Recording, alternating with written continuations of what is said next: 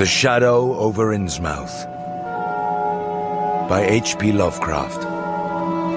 Read by Richard Coyle.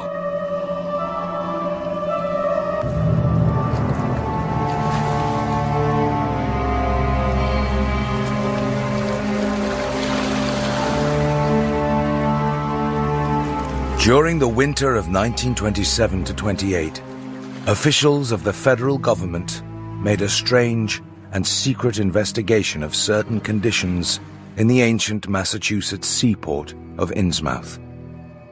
The public first learned of it in February, when a vast series of raids and arrests occurred, followed by the deliberate burning and dynamiting of an enormous number of crumbling, worm-eaten, and supposedly empty houses along the abandoned waterfront.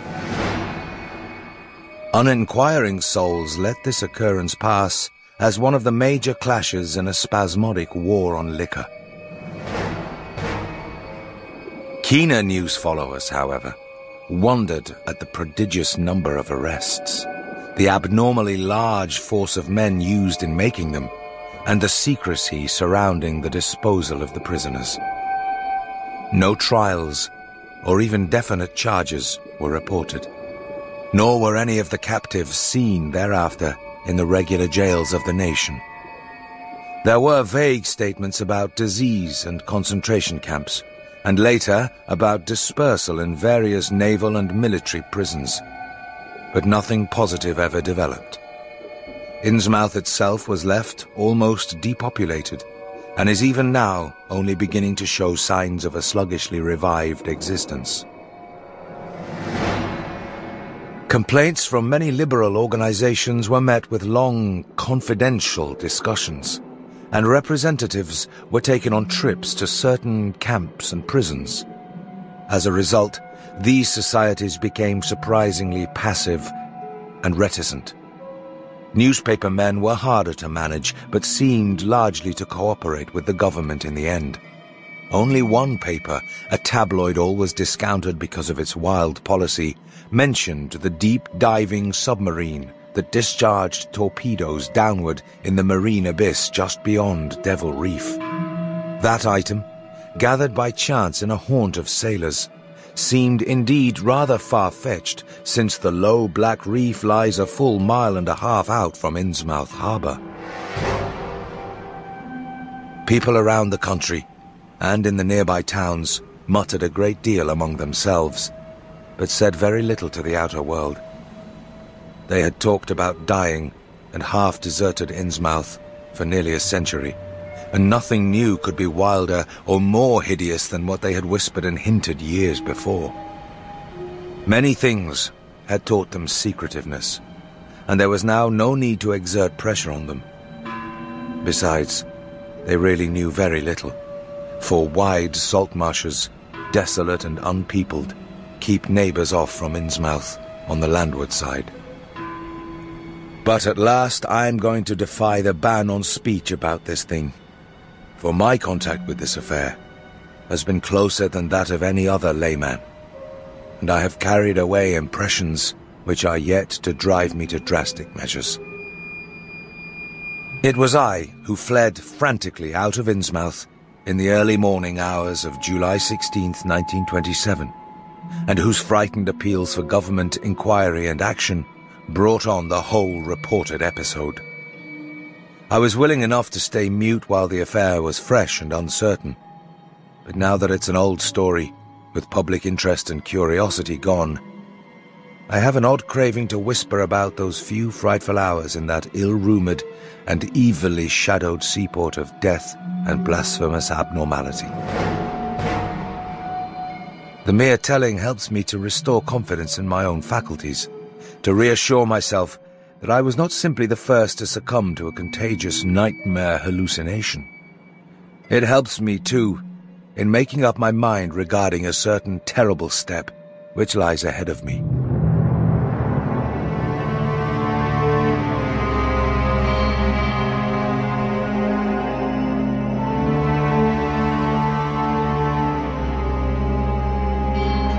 I never heard of Innsmouth till the day before I saw it for the first and, so far, last time.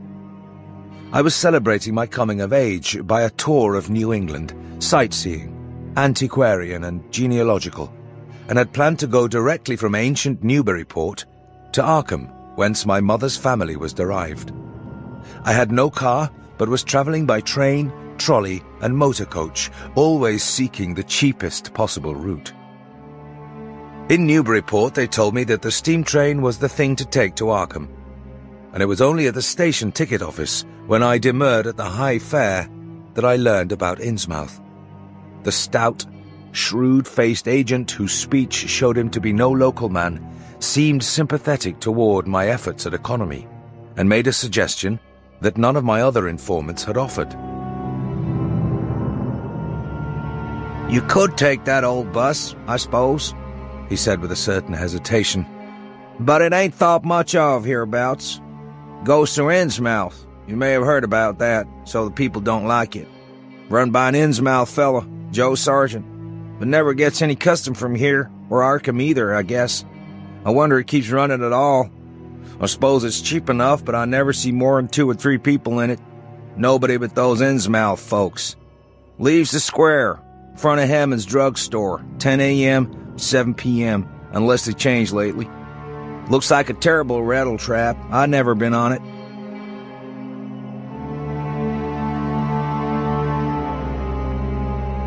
That was the first I ever heard of shadowed Innsmouth.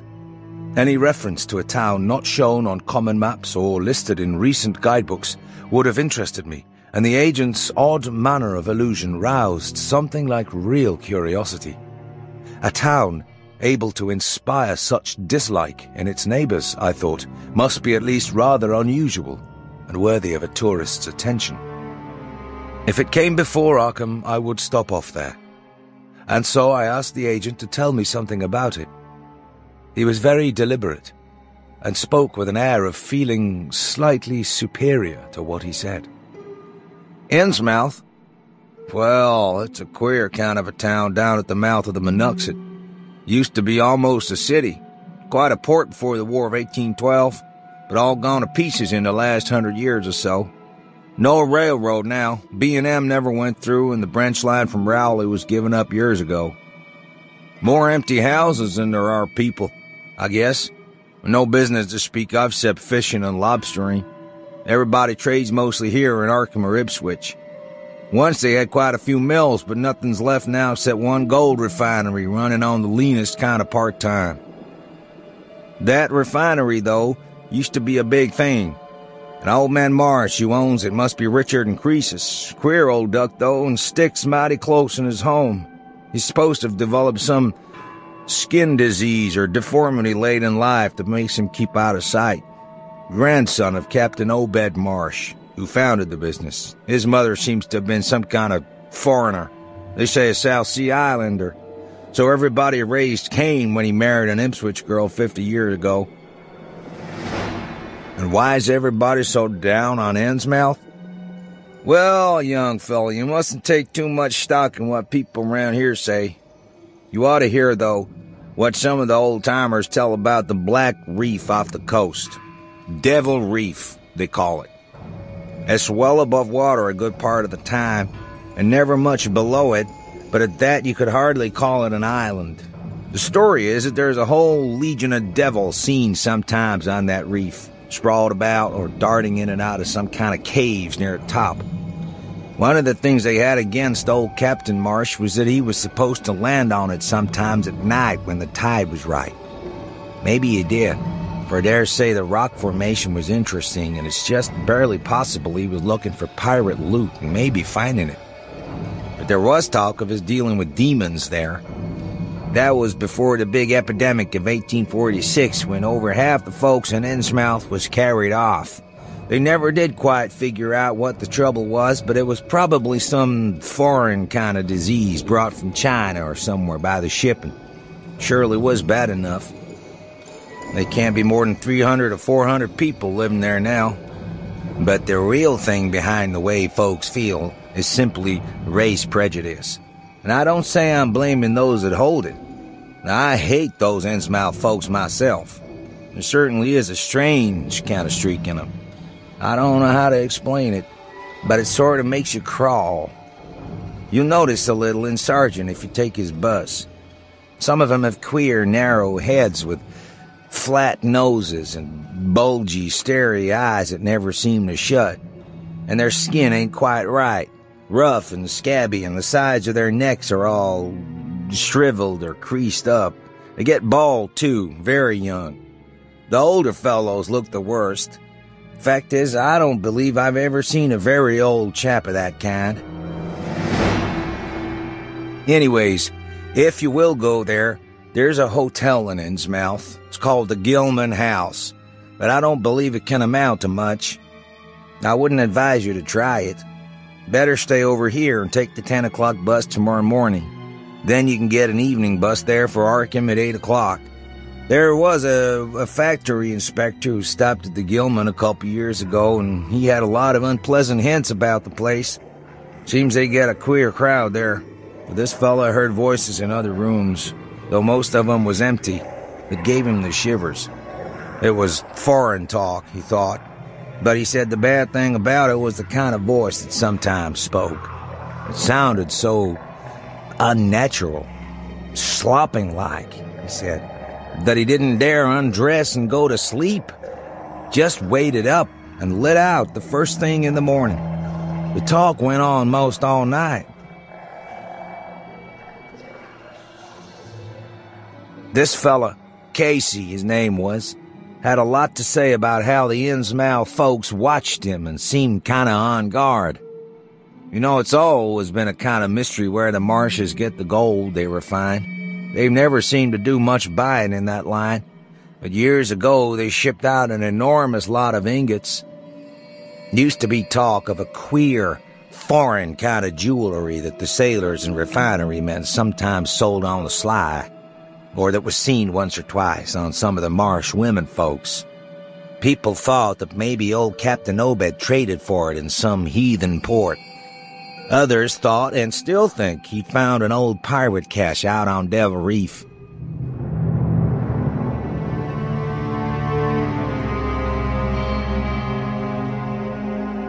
After my strange conversation with the agent, I decided to spend part of that evening at the Newburyport Public Library, looking up data about Innsmouth.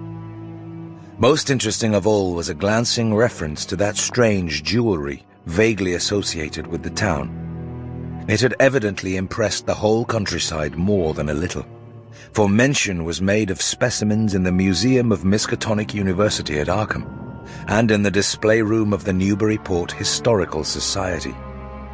Despite the relative lateness of the hour, I resolved to see the local sample, said to be a large, queerly proportioned thing evidently meant for a tiara, if it could possibly be arranged. The librarian gave me a note of introduction to the curator of the society, a Miss Anna Tilton, who lived nearby, and after a brief explanation, that ancient gentlewoman was kind enough to pilot me into the closed building, since the hour was not outrageously late.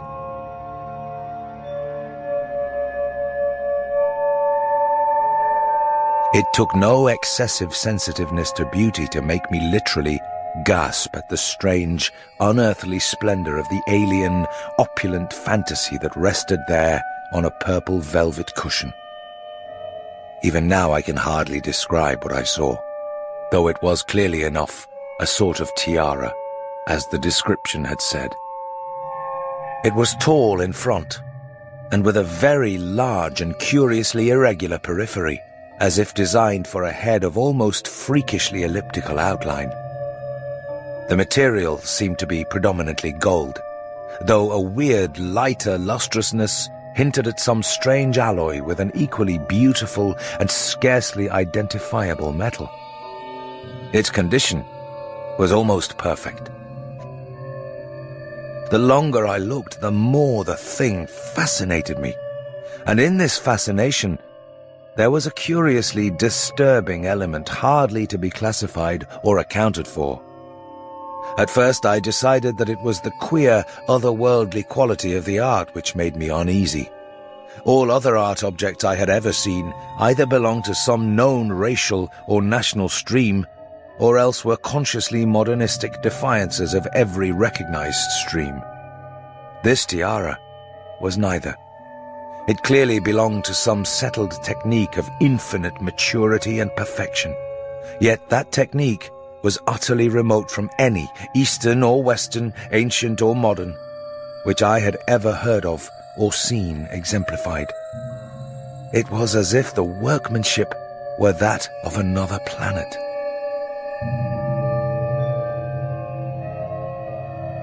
However, I soon saw that my uneasiness had a second and perhaps equally potent source residing in the pictorial and mathematical suggestions of the strange designs. The patterns all hinted of remote secrets and unimaginable abysses in time and space, and the monotonously aquatic nature of the reliefs became almost sinister. Among these reliefs were fabulous monsters of abhorrent grotesqueness and malignity, half ichthyaic and half batrachian in suggestion, which one could not dissociate from a certain haunting and uncomfortable sense of pseudo-memory, as if they called up some image from deep cells and tissues whose retentive functions are wholly primal and awesomely ancestral. At times, I fancied that every contour of these blasphemous fish frogs was overflowing with the ultimate quintessence of unknown and inhuman evil. In odd contrast to the tiara's aspect was its brief and prosy history as related by Miss Tilton. It had been pawned for a ridiculous sum at a shop in State Street in 1873 by a drunken Innsmouth man shortly afterward killed in a brawl. The Society had acquired it directly from the pawnbroker, at once giving it a display worthy of its quality. It was labelled as of probable East Indian or Indo-Chinese provenance, though the attribution was frankly tentative. Miss Tilton, comparing all possible hypotheses regarding its origin and its presence in New England, was inclined to believe that it formed part of some exotic pirate horde discovered by old Captain Obed Marsh. As the good lady showed me out of the building, she made it clear that the pirate theory of the Marsh fortune was a popular one among the intelligent people of the region.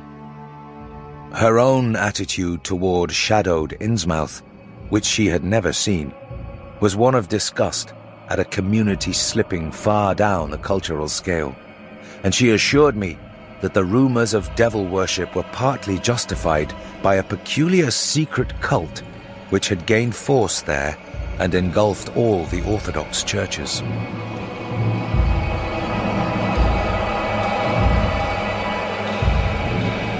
It was called, she said, the Esoteric Order of Dagon, and was undoubtedly a debased, quasi-pagan thing imported from the East a century before, at a time when the Innsmouth fisheries seemed to be going barren. Its persistence among a simple people was quite natural in view of the sudden and permanent return of abundantly fine fishing, and it soon came to be the greatest influence on the town, replacing Freemasonry altogether and taking up headquarters in the old Masonic Hall on New Church Green. All this, to the pious Miss Tilton, formed an excellent reason for shunning the ancient town of decay and desolation. But to me, it was merely a fresh incentive. To my architectural and historical anticipations was now added an acute anthropological zeal, and I could scarcely sleep in my small room at the Y as the night wore away.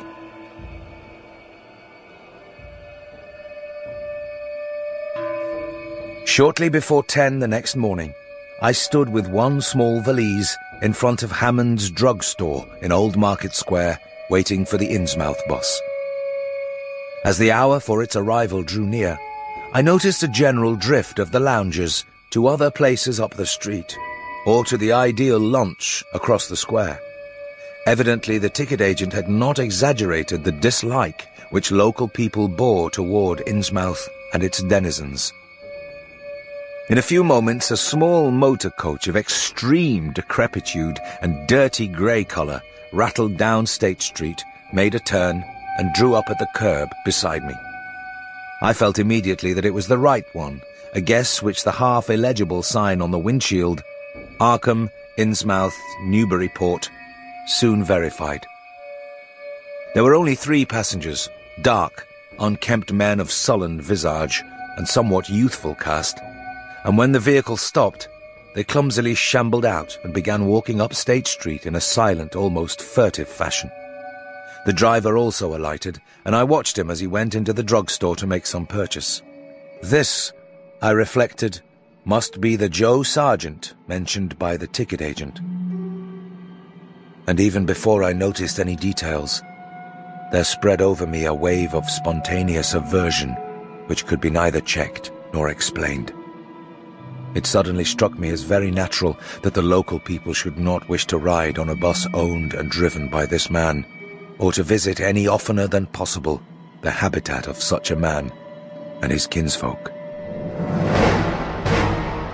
When the driver came out of the store, I looked at him more carefully and tried to determine the source of my evil impression.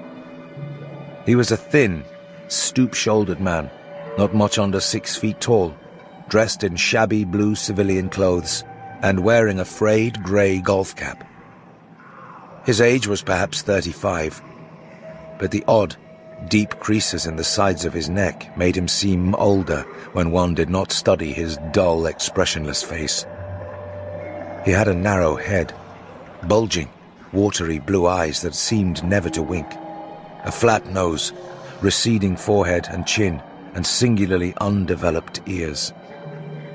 His long, thick lip and coarse-pored, greyish cheeks seemed almost beardless, except for some sparse yellow hairs that straggled and curled in irregular patches, and in places the surface seemed queerly irregular, as if peeling from some cutaneous disease.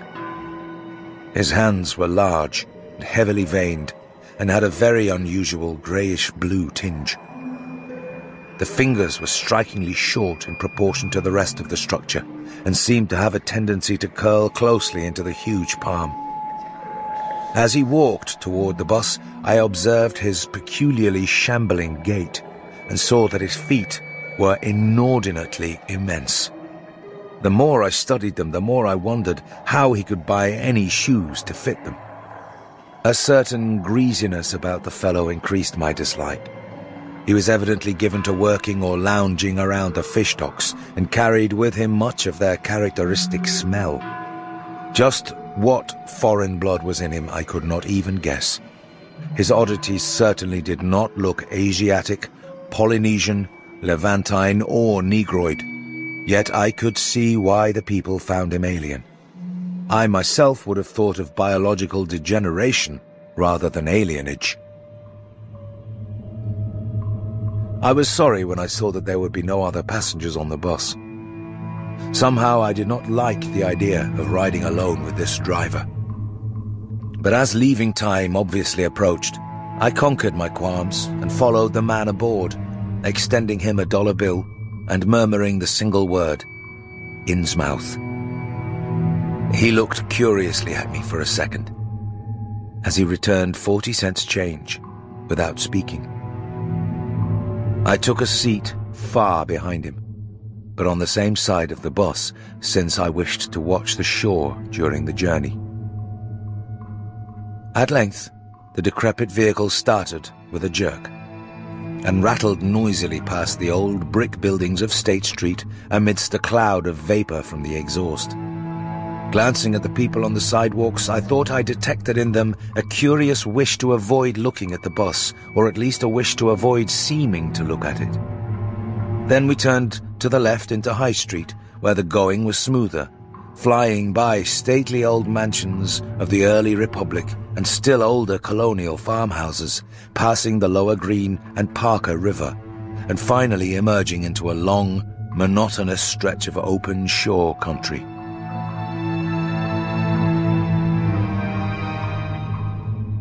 The day was warm and sunny, but the landscape of sand, sedgegrass, and stunted shrubbery became more and more desolate as we proceeded. Out the window I could see the blue water and the sandy line of Plum Island, and we presently drew very near the beach as our narrow road veered off from the main highway to Rowley and Ipswich. There were no visible houses, and I could tell by the state of the road that traffic was very light hereabouts. The small, weather-worn telephone poles carried only 2 wires. Now and then we crossed crude wooden bridges over tidal creeks that wound far inland and promoted the general isolation of the region. At last we lost sight of Plum Island and saw the vast expanse of the open Atlantic on our left.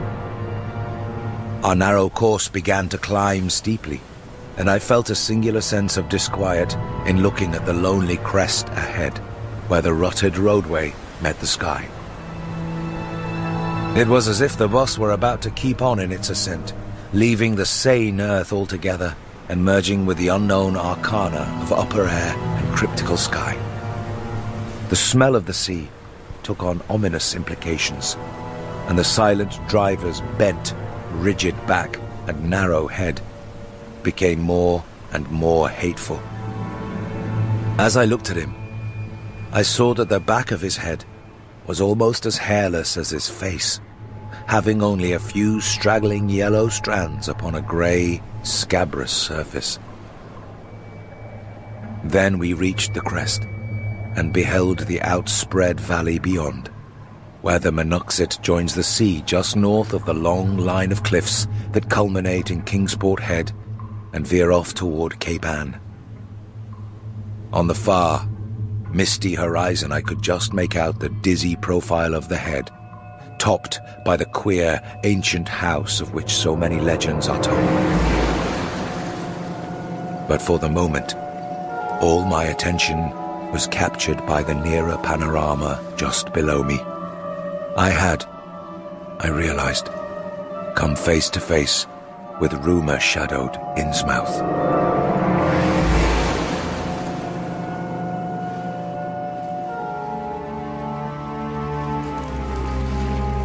Innsmouth was a town of wide extent and dense construction, yet one with a portentous dearth of visible life.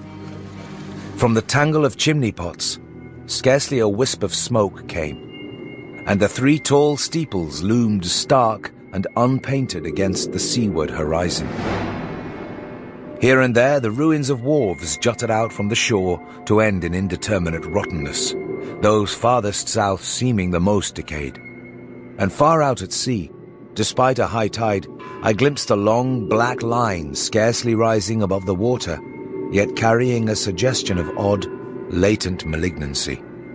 This, I knew, must be Devil Reef. As I looked, a subtle, curious sense of beckoning seemed superadded to the grim repulsion, and oddly enough, I found this overtone more disturbing than the primary impression. Soon, cross streets and junctions began to appear, those on the left leading to shoreward realms of unpaved squalor and decay, while those on the right shewed vistas of departed grandeur. So far I had seen no people in the town, but there now came signs of a sparse habitation, curtained windows here and there, and an occasional battered motor car at the curb. But I was not to reach my destination without one very strong impression of poignantly disagreeable quality. The bus had come to a sort of open concourse or radial point, with churches on 2 sides and the bedraggled remains of a circular green in the centre, and I was looking at a large, pillared hall on the right-hand junction ahead.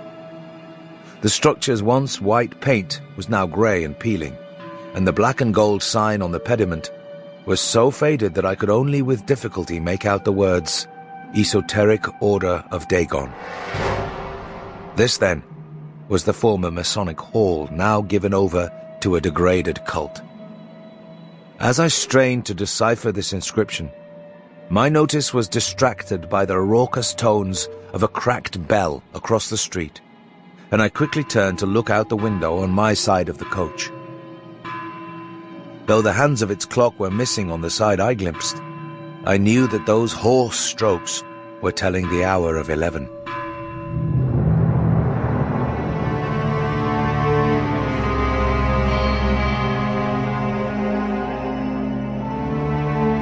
Then, suddenly, all thoughts of time were blotted out by an onrushing image of sharp intensity and unaccountable horror which had seized me before I knew what it really was.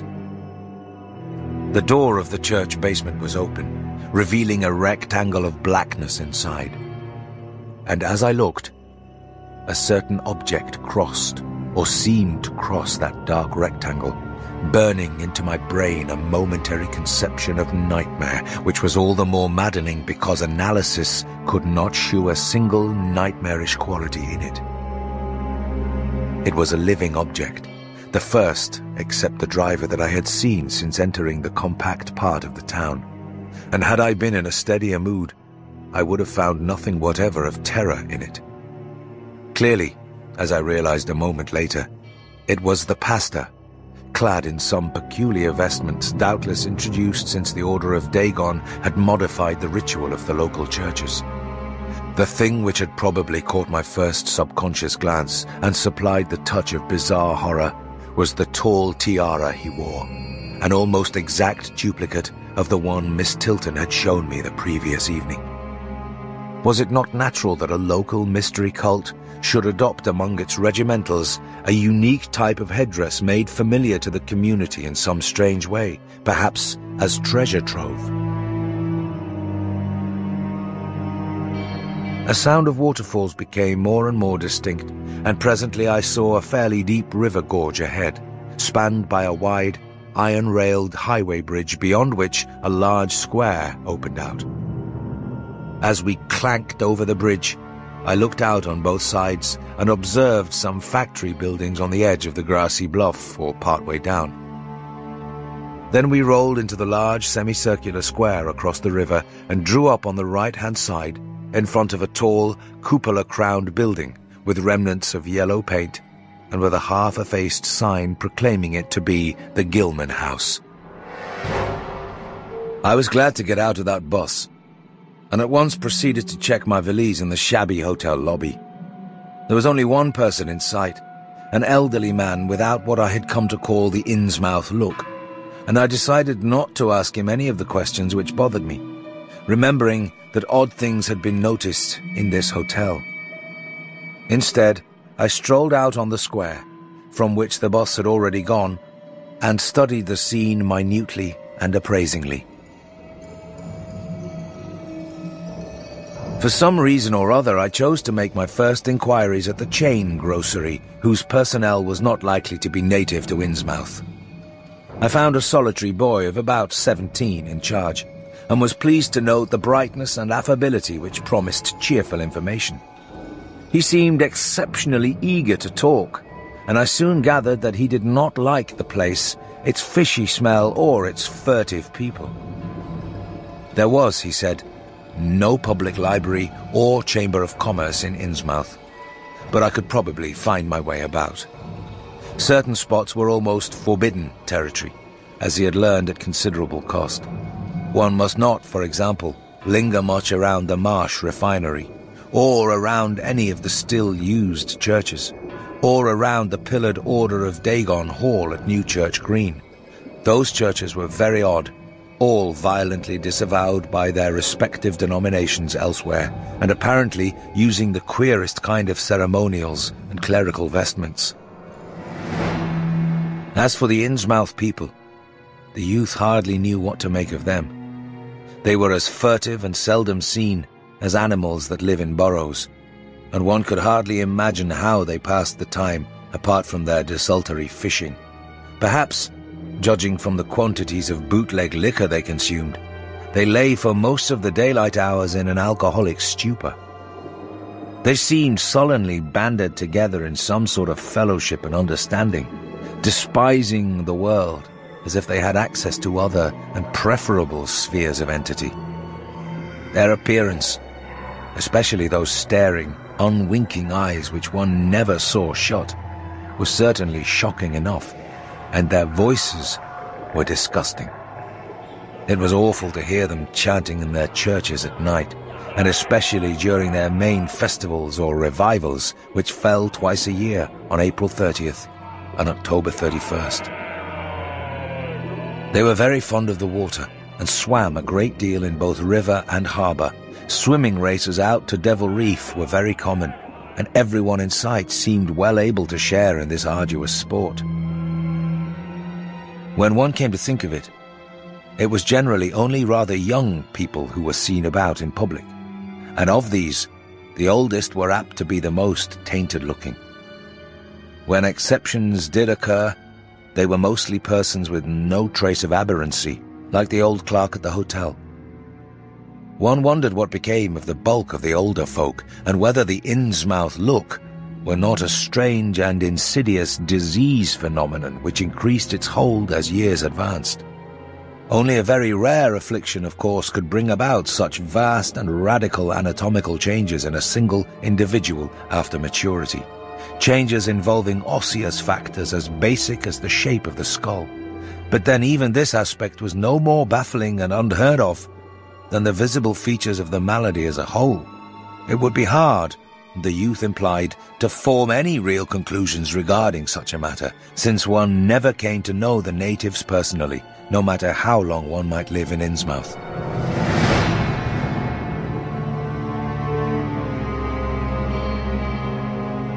The youth was certain that many specimens, even worse than the worst visible ones, were kept locked indoors in some places. People sometimes heard the queerest kind of sounds.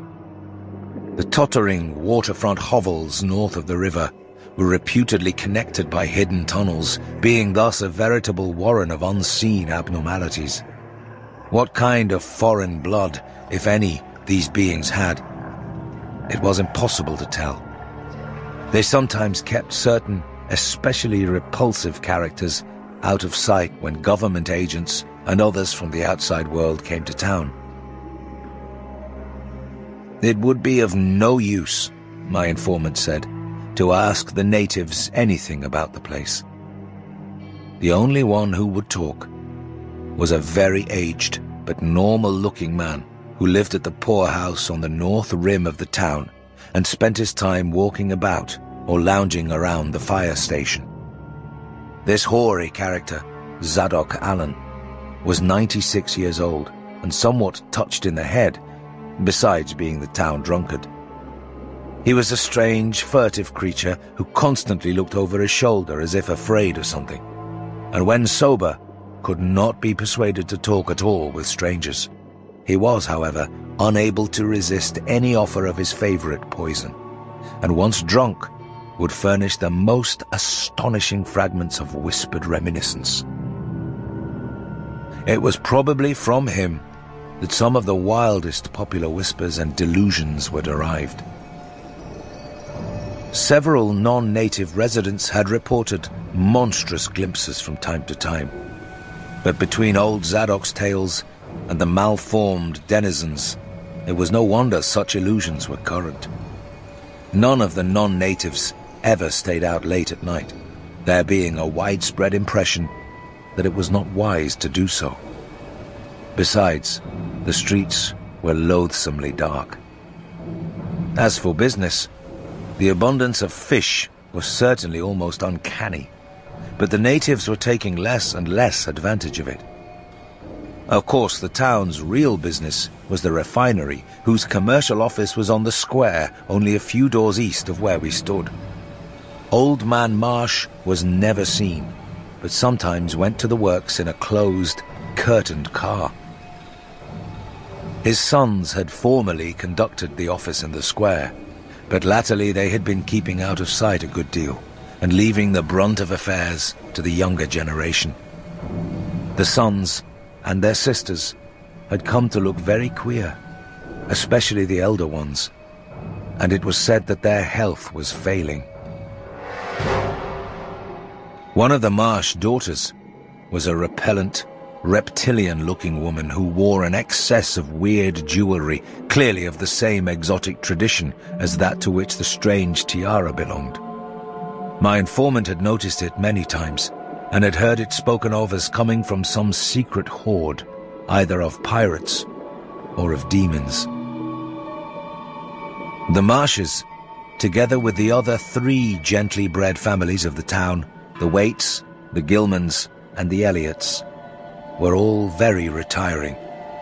They lived in immense houses along Washington Street, and several were reputed to harbour in concealment certain living kinsfolk whose personal aspect forbade public view, and whose deaths had been reported and recorded. Warning me that many of the street signs were down, the youth drew for my benefit a rough but ample and painstaking sketch map of the town's salient features. Disliking the dinginess of the single restaurant I had seen, I bought a fair supply of cheese crackers and ginger wafers to serve as a lunch later on.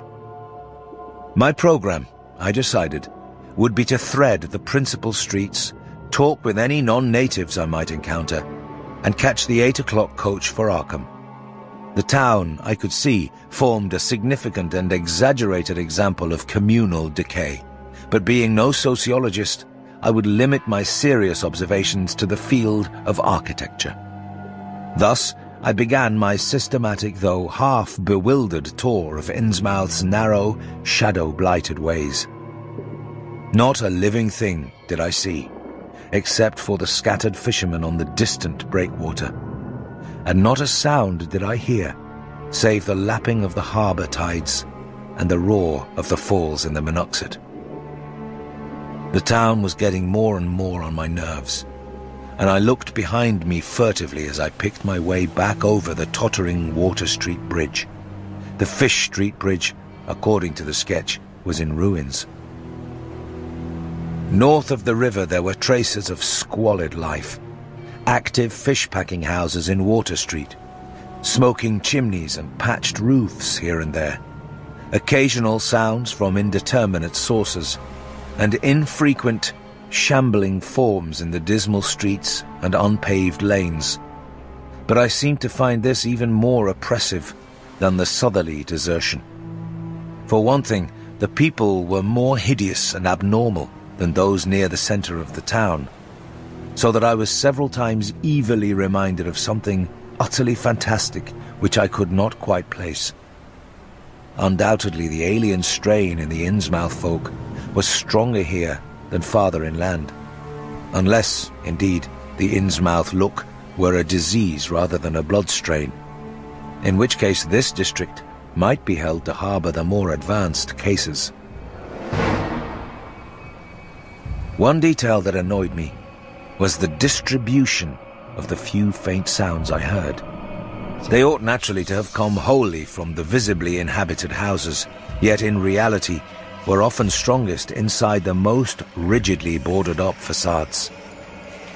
There were creakings, scurryings, and hoarse, doubtful noises, and I thought uncomfortably about the hidden tunnels suggested by the grocery boy. Suddenly I found myself wondering what the voices of those denizens would be like. I had heard no speech so far in this quarter, and was unaccountably anxious not to do so. Pausing only long enough to look at 2 fine but ruinous old churches at Main and Church Streets, I hastened out of that vile waterfront slum. My next logical goal was New Church Green, but somehow or other I could not bear to repass the church in whose basement I had glimpsed the inexplicably frightening form of that strangely diademed priest or pastor. Besides, the grocery youth had told me that the churches, as well as the Order of Dagon Hall, were not advisable neighbourhoods for strangers. Accordingly, I kept north along Main to Martin, then turning inland, crossing Federal Street safely north of the Green, and entering the decayed patrician neighbourhood of Northern Broad, Washington, Lafayette, and Adams Streets. Though these stately old avenues were ill-surfaced and unkempt, their elm-shaded dignity had not entirely departed. Mansion after mansion claimed my gaze, most of them decrepit and boarded up amidst neglected grounds, but 1 or 2 in each street showing signs of occupancy. In Washington Street, there was a row of 4 or 5 in excellent repair and with finely tended lawns and gardens, the most sumptuous of these with wide terraced parterres extending back the whole way to Lafayette Street, I took to be the home of Old Man Marsh, the afflicted refinery owner. In all these streets, no living thing was visible, and I wondered at the complete absence of cats and dogs from Innsmouth. Another thing which puzzled and disturbed me, even in some of the best preserved mansions, was the tightly shuttered condition of many third-story and attic windows. Furtiveness and secretiveness seemed universal in this hushed city of alienage and death, and I could not escape the sensation of being watched from ambush on every hand by sly, staring eyes that never shut.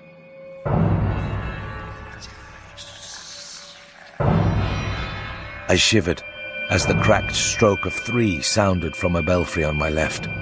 Too well did I recall the squat church from which those notes came. Following Washington Street toward the river, I now faced a new zone of former industry and commerce. Noting the ruins of a factory ahead, and seeing others with the traces of an old railway station and covered railway bridge beyond, up the gorge on my right.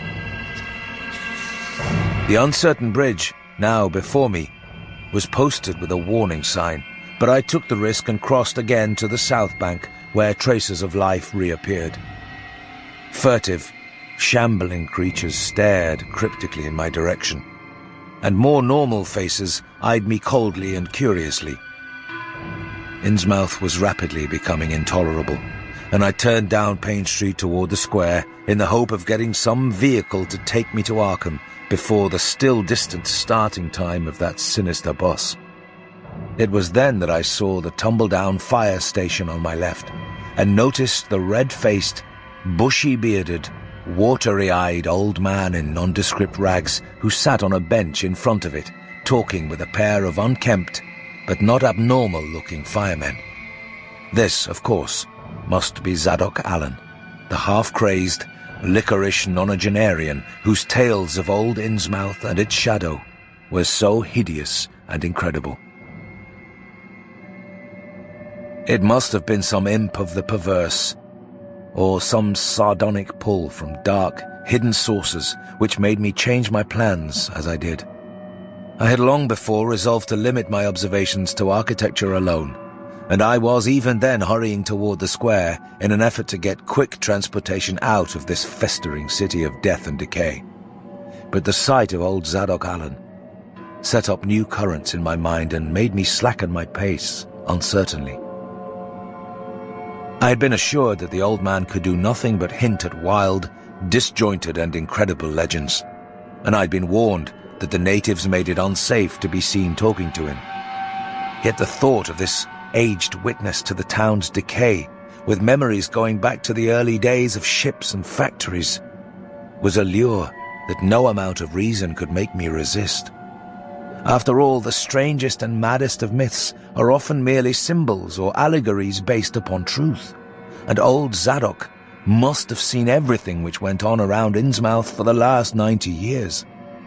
Curiosity flared up beyond sense and caution, and in my youthful egotism, I fancied I might be able to sift the nucleus of real history from the confused, extravagant outpouring I would probably extract with the aid of raw whiskey. I knew that I could not accost him then and there, for the firemen would surely notice and object. Instead, I reflected, I would prepare by getting some bootleg liquor at a place where the grocery boy had told me it was plentiful.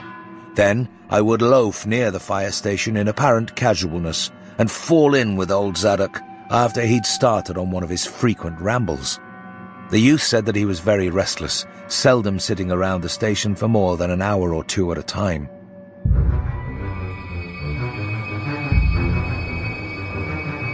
A quart bottle of whiskey was easily, though not cheaply, obtained in the rear of a dingy variety store just off the square in Elliott Street. The dirty-looking fellow who waited on me had a touch of the staring Innsmouth look, but was quite civil in his way, being perhaps used to the custom of such convivial strangers, truckmen, gold buyers and the like, as were occasionally in town. Re-entering the square, I saw that luck was with me, for, shuffling out of Paint Street around the corner of the Gilman house, I glimpsed nothing less than the tall, lean, tattered form of old Zadok Allen himself. In accordance with my plan, I attracted his attention by brandishing my newly purchased bottle, and soon realized that he'd begun to shuffle wistfully after me as I turned into Waite Street on my way to the most deserted region I could think of. I was steering my course by the map the grocery boy had prepared, and was aiming for the wholly abandoned stretch of southern waterfront which I had previously visited. The only people in sight there had been the fishermen on the distant breakwater, and by going a few squares south, I could get beyond the range of these, finding a pair of seats on some abandoned wharf, and being free to question old Zadok unobserved for an indefinite time. Before I reached Main Street, I could hear a faint and wheezy, "Hey, mister," behind me, and I presently allowed the old man to catch up and take copious pulls from the quart bottle. I began putting out feelers as we walked along to Water Street and turned southward amidst the omnipresent desolation and crazily tilted ruins, but found that the aged tongue did not loosen as quickly as I had expected. At length, I saw a grass-grown opening toward the sea between crumbling brick walls, with the weedy length of an earth and masonry wharf projecting beyond. Piles of moss-covered stones near the water promised tolerable seats, and the scene was sheltered from all possible view by a ruined warehouse on the north. Here, I thought, was the ideal place for a long, secret colloquy. So, I guided my companion down the lane and picked out spots to sit in amongst the mossy stones. The air of death and desertion was ghoulish, and the smell of fish almost insufferable. But I was resolved to let nothing deter me.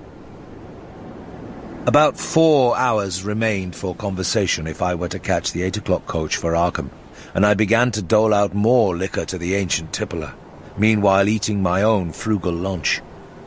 In my donations, I was careful not to overshoot the mark, for I did not wish Zadok's vinous garrulousness to pass into a stupor. After an hour, his furtive taciturnity showed signs of disappearing, but much to my disappointment, he still sidetracked my questions about Innsmouth and its shadow-haunted past.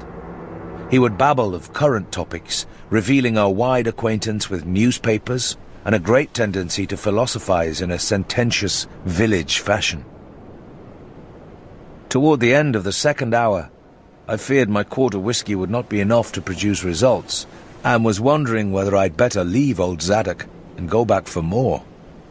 Just then, however, chance made the opening which my questions had been unable to make, and the wheezing ancient's rambling took a turn that caused me to lean forward and listen alertly.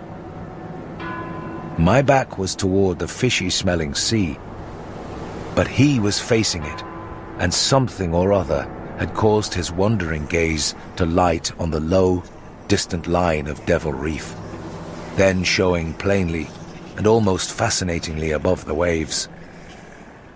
The sight seemed to displease him, for he began a series of weak curses which ended in a confidential whisper and a knowing leer.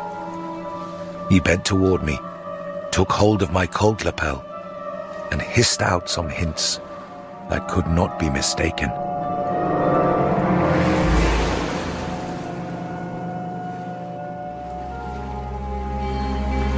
That cursed place of all wickedness, where the deep water starts, gate of hell, sheer drop down to a bottom no sounding line can touch. Old Captain Obed done it, him that found out more'n was good for him in the South Sea Islands. Everybody was in a bad way them days. Trade falling off, mills losing business, even the new ones. And the best of our menfolks kilt the privateering in the War of 1812, or lost with the Elizy brig and the Ranger's Snow, both of 'em Gilman ventures. Obed Marsh, he had 3 ships afloat, Brigantine Columbia, Brig Hetty, and bark Sumatra Queen, He was the only one that's kept on with the East Indian Pacific trade, though Esdras Martin's barkentine Malay pride made a venture as late as 28. Never was nobody like Captain Obed. Old limb of Satan. I can mind him a-telling about foreign parts, calling all the folks stupid for going to Christian meeting and bearing their burdens meek and lowly. Says they ought to get better gods like some of the folks in the Inges. Gods that'd bring 'em good fishing in return for their sacrifices and that'd really answer folks' prayers. Matt Elliott, his first mate, talked a lot too, only he was agin folks doing any heathen things.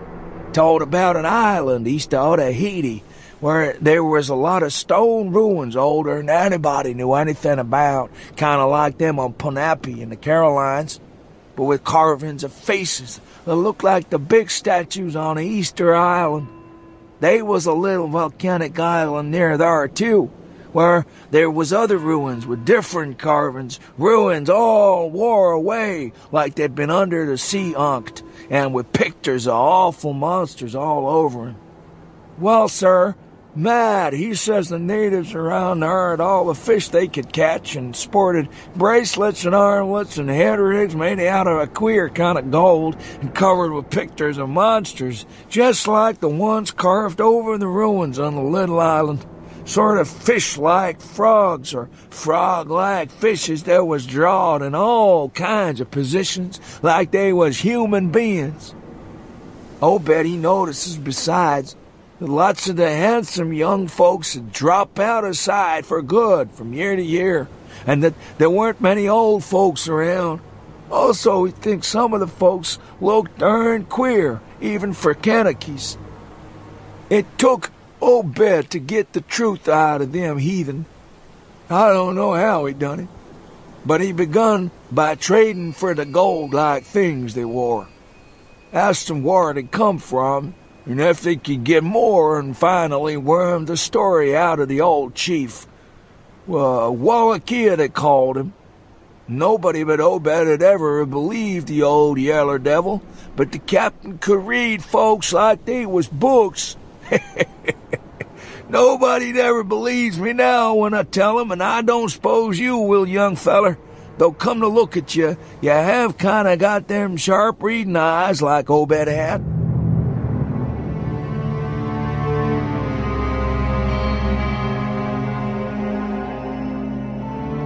I found myself shuddering at the terrible and sincere portentousness of his intonation, even though I knew his tale could be nothing but drunken fantasy.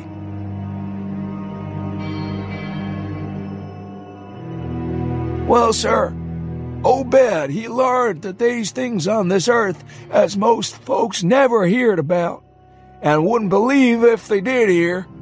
It seems these Kanakies was sacrificing heaps of their young men and maidens to some kind of god things that lived under the sea, and getting all kinds of favor in return. They met the things on the little islet with the queer ruins, and it seems made sign talk as soon as they got over being scared, and pieced up a bargain afore long. When it come to mating with them toad-looking fishes, the Kanakies kind of balked, but finally they learnt something as put a new face on the matter. Seems that human folks has got a kind of relation to such water beasts, that everything alive come about of the water unked, and only needs a little change to go back again. Them things told the Kanakies that if they mixed bloods, there'd be children as would look human at first, but later turn more and more like the things, till finally they'd take to the water and join the main lot of things down there. And this is the important part, young fella. Them as turned into fish things and went into the water wouldn't never die. Them as was born more like the things changed early, but them as was nearly human sometimes stayed on the island till they was past 70, though they'd usually go down under for trial trips afore that. Folks as had took to the water generally come back a good deal to visit, so's a man would often be a-talking to his own 5 times great-grandfather who'd left the dry land a couple of 100 years or so before. Everybody got out of the idea of dying. They thought what they got was well worth all they had to give up. And I guess Obed kind of come to think the same himself when he chewed over old Wallachia's story a bit. Wallachia, though, was one of the few as hadn't got none of the fish blood, being of a royal line that intermarry with royal lines on other islands. Wallachia, he showed Obed a lot of rites and incantations as had to do with the sea things, and let him see some of the folks in the villages had changed a lot from human shape. Somehow or other, though, he never would let him see one of the regular things from right out of the water. In the end, he give him a funny kind of thingamajig made out of lead or something that he said would bring up the fish things from any place in the water where there might be a nest of them. Matt, now he didn't like this business at all and wanted Obed should keep away from the island. But the captain was sharp for gain and found he could get them gold-like things so cheap it'd pay him to make a speciality of them. Things went on that way for years, and Obed got enough of that gold-like stuff to make him start the refinery in Waite's old run-down fulling mill. He didn't dare sell the pieces like they was, for folks would be all the time asking questions. All the same, his crews would get a piece and dispose of it now and then, even though they was swore to keep quiet, and he let his women folks wear some of the pieces as was more human-like than most. Well, come about 38, when I was 7-year-old, Obed, he found the island people all wiped out between voyages. Seems the other normal islanders had got wind of what was going on and had took matters into their own hands. Pious cusses, these was. They didn't leave nothing standing on either the main island or the little volcanic island, except what parts of the ruins was too big to knock down. In some places they was little stones strewed about, like charms. Folks all wiped out. No trace of no gold-like things, and none of the nearby Kanakys would breathe a word about the matter. Wouldn't even admit there'd ever been any people on that island. Now that naturally hit Obed pretty hard, seeing as his normal trade was doing very poor.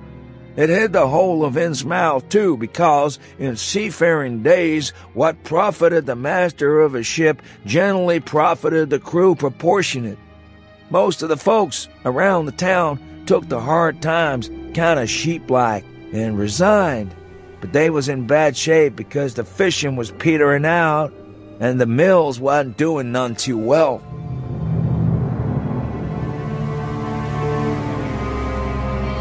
Now then's the time, Obed, he began a-cursing at the folks for being dull sheep and praying to a Christian heaven as didn't help him none. He told him he'd know that folks as prayed to God to give something you really need, and says if a good bunch of men would stand by him, he could maybe get a hold of certain powers as would bring plenty of fish and quite a bit of gold. Of course, them as sarved on the Sumatra Queen and seed the island knowed what he meant, and weren't none too anxious to get close to see things like they'd hear tell on. But them as didn't know what it was all about got kind of swayed by what Obed had to say, and begun to ask him what he could do to set him on the way to the faith as it'd bring him results. Poor Matt, he allus was agin it. He tried to line up the folks on his side and had long talks with the preachers, not no use. They run the congregational parson out of town, and the Methodist feller quit. Never did see resolved Babcock the Baptist parson again. Wrath of Jehovah, I was a mighty little critter, but I heard what I heard and seen what I seen. Dagon and Ashtoreth, Belial and Beelzebub, golden calf and the idols of Canaan and the Philistines, Babylonish abominations, meany, tickle a parson.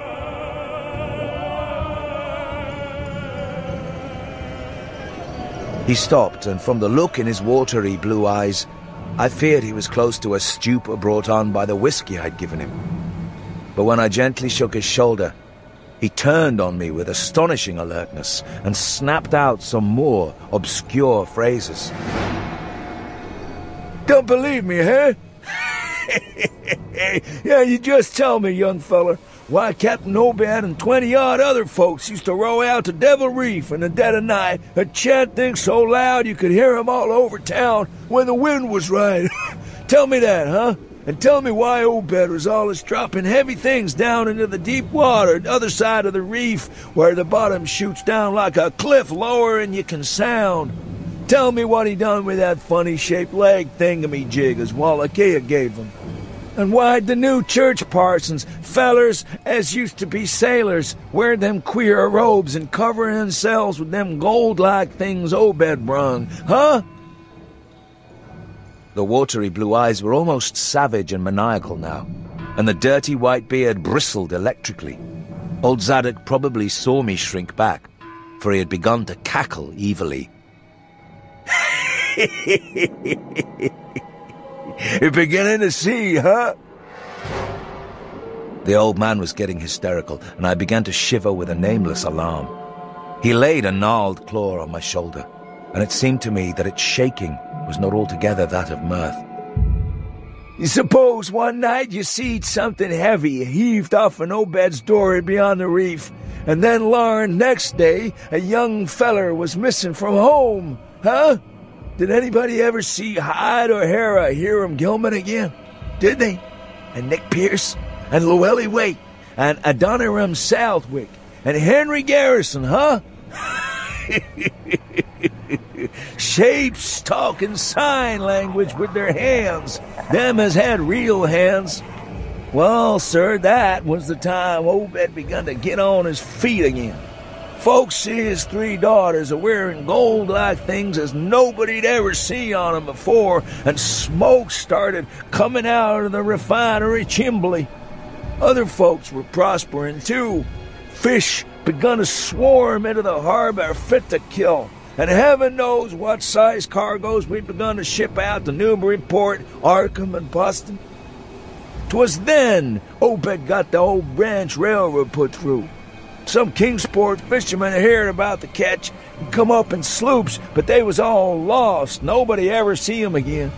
And just then, our folks organized the Esoteric Order of Dagon and bought Masonic Hall off an cavalry commandery for it. Matt Elliott was a Mason and again the selling, but he dropped out of sight just then. Now, remember, I ain't saying Obed was sat on having things just like they was on that Kankakee Isle. I don't think he aimed at first to do no mixing, nor raise no young'uns to take to the water and turn into fishes with eternal life.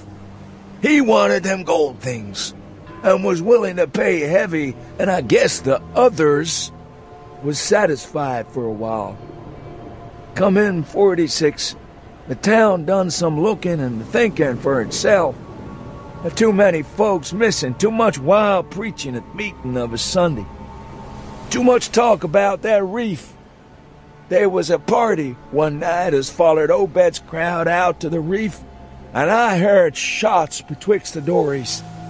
Next day, Obed and 32 others was in jail, with everybody a-wondering just what was afoot and just what charge agin him could be got to hold.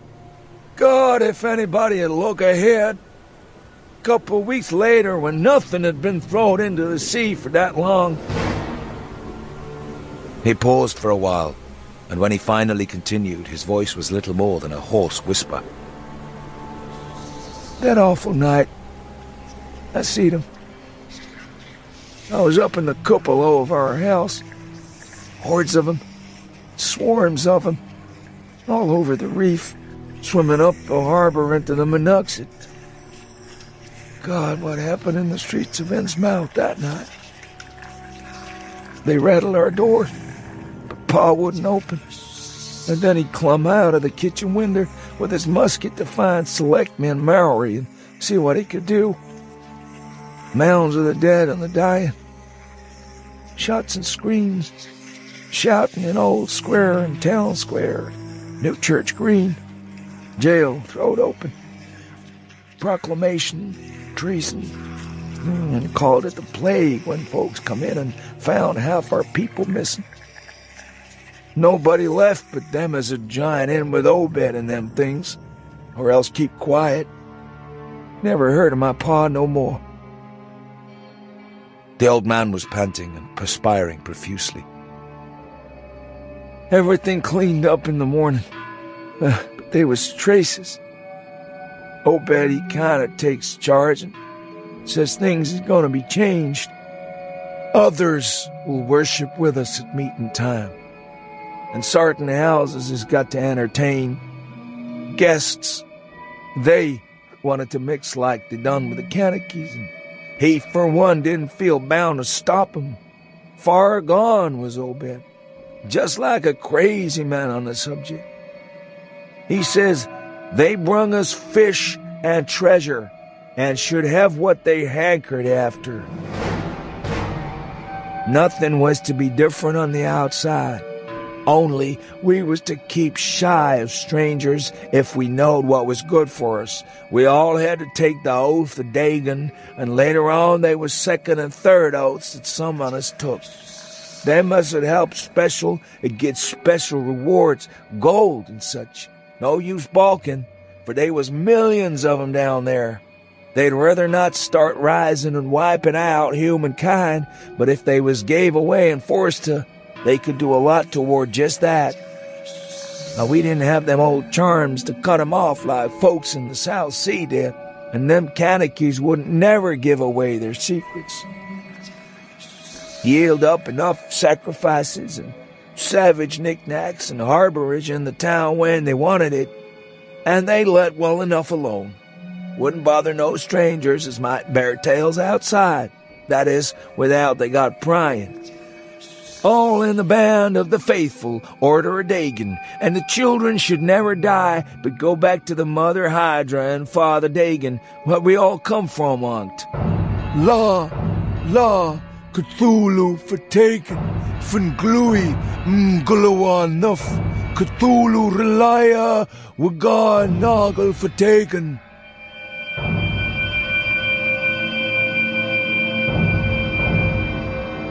Old Zadok was fast lapsing into stark raving, and I held my breath. Poor old soul. To what pitiful depths of hallucination had his liquor, plus his hatred of the decay, alienage, and disease around him, brought that fertile, imaginative brain? He began to moan now, and tears were coursing down his channeled cheeks into the depths of his beard. God, what I seen sank out with 15-year-old. Mean, a tickle of parson. The folks as was missing, and them as killed themselves. Them as told things in Arkham or Ipswich or such places was all called crazy, like you're calling me right now. But God, what I seen. They'd have killed me long ago for what I know. Only I took the first and second oaths of Dagon off of Obed, so I was protected unless in a jury of 'em proved I told things knowing and deliberate. But I wouldn't take the third oath. I'd have died rather than take that. It got worse around Civil War time, when children born St. 46 begun to grow up. Some of 'em, that is. I was afeard. Never did no prying out of that awful night, and never see one of them close to in all my life. That is, never no full-blooded one. I went to the war, and if I'd have had any guts or sense, I'd have never come back, but settled away from here. But folks wrote me things once so bad. That, I suppose, was because government draft men was in town after 63. After the war, it was just as bad again. People begun to fall off, mills and shops shut down, shipping stopped and the harbor choked up, railroad give up. But they never stopped swimming in and out of the river from that cursed reef of Satan. And more attic windows got boarded up, and more noises was heard in houses as one supposed to have nobody in 'em. And then 46, Captain Obed took a second wife that nobody in the town never seen. Some says he didn't want to, but was made to by them as he called in. He had 3 children by her. 2 was disappeared young, but one gal as looked like anybody else and was educated in Europe. Obed finally got her married off by a trick to an Arkham fella as didn't suspect nothing.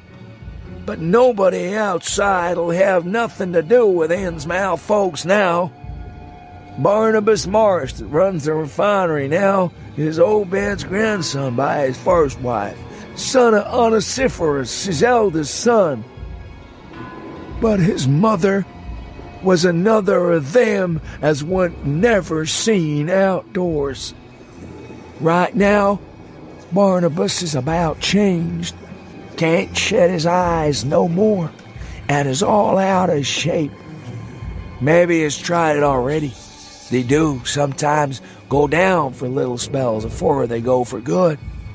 Ain't been seen about in public for nigh on 10 years. Don't know how his poor wife can feel. She come from Ipswich, and they nigh lynched Barnabas when he courted her 50-odd year ago. Obed, he died in 78. All the next generation's gone now. His first wife's children dead, and the rest, God knows. The sound of the incoming tide was now very insistent, and little by little it seemed to change the old man's mood from maudlin tearfulness to watchful fear. He would pause now and then to renew those nervous glances over his shoulder or out toward the reef, and despite the wild absurdity of his tale, I could not help beginning to share his vague apprehensiveness. Zadok now grew shriller, and seemed to be trying to whip up his courage with louder speech. Hey, you, why don't you say something? How'd you like to be living in a town like this, with everything a-rotting and a-dying, and boarded-up monsters crawling and bleating and barking and hopping around black cellars and attics every way you turn? Hey!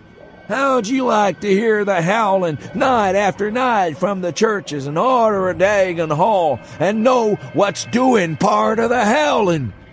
How'd you like to hear what comes from that awful reef every May Eve and Owl Mass? Huh? You think the old man's crazy, huh? Well, sir, let me tell you, that ain't the worst. Well, even if I ain't told nobody nothing yet, I'm a-going to now. You just sit still and listen to me, boy. This is what I ain't never told nobody. I says I didn't do no prying after that night, but I found things out just the same. You want to know what the real horror is? Huh? Well, this is it. Well, it's this. It ain't what them fish devils has done, but what they're a-going to do. They're a-bringing things up out of where they come from into the town. They've been doing it for years and slackening up lately. Them houses north of the river betwixt Water and Main Streets is full of them. Them devils and what they brung. And when they get ready, I say, when they get ready. You ever hear tell of a Shoggoth? Hey, do you hear me? I tell you, I know what them things be. I seen them one night when...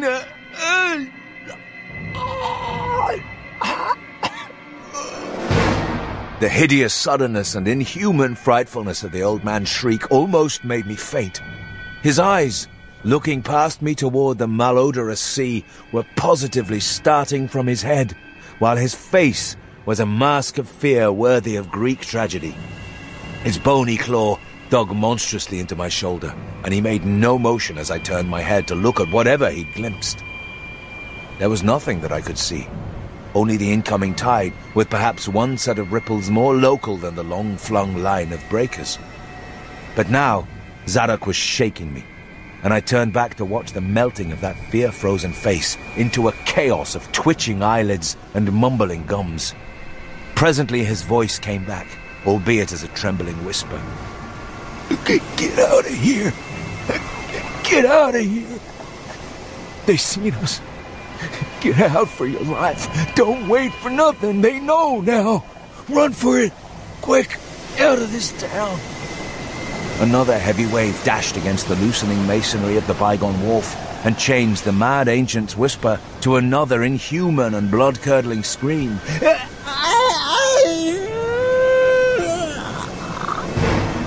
Before I could recover my scattered wits, he had relaxed his clutch on my shoulder and dashed wildly inland toward the street, reeling northward around the ruined warehouse wall. I glanced back at the sea, but there was nothing there. And when I reached Water Street and looked along it toward the north, there was no remaining trace of Zadok Allen.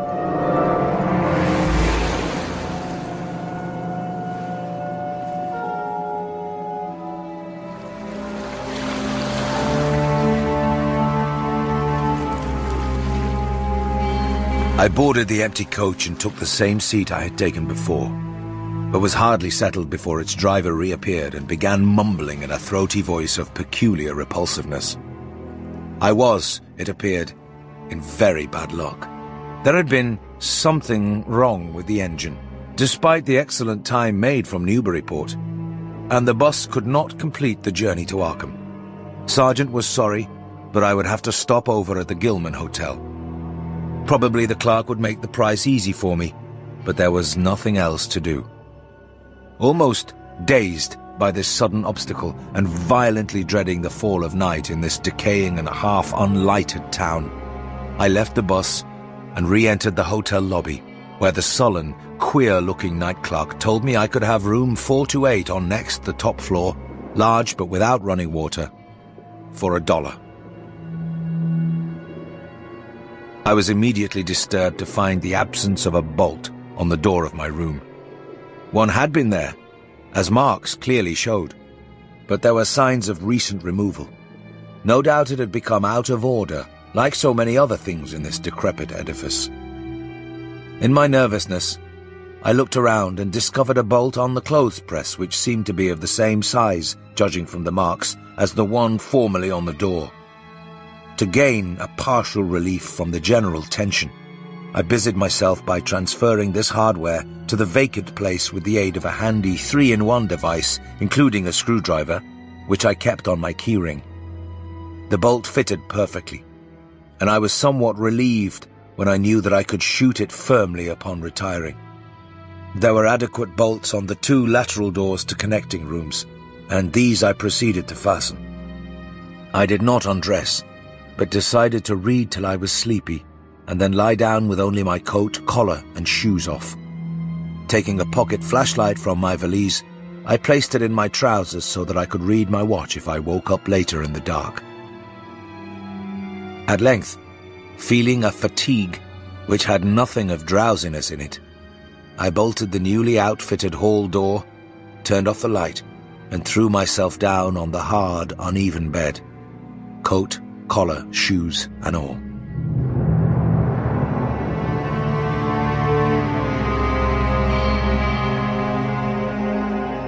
Then, after a long, dreary interval, and prefaced by a creaking of stairs and corridor, there came that soft, damnably unmistakable sound which seemed like a malign fulfillment of all my apprehensions.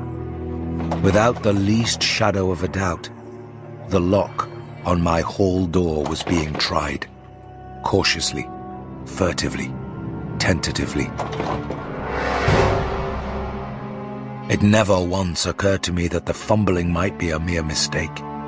Malign purpose was all I could think of, and I kept deathly quiet, awaiting the would-be intruder's next move. After a time, the cautious rattling ceased, and I heard the room to the north entered with a passkey. Then the lock of the connecting door to my room was softly tried. The bolt held, of course, and I heard the floor creak as the prowler left the room. After a moment there came another soft rattling, and I knew that the room to the south of me was being entered. Again, a furtive trying of a bolted connecting door, and again, a receding creaking.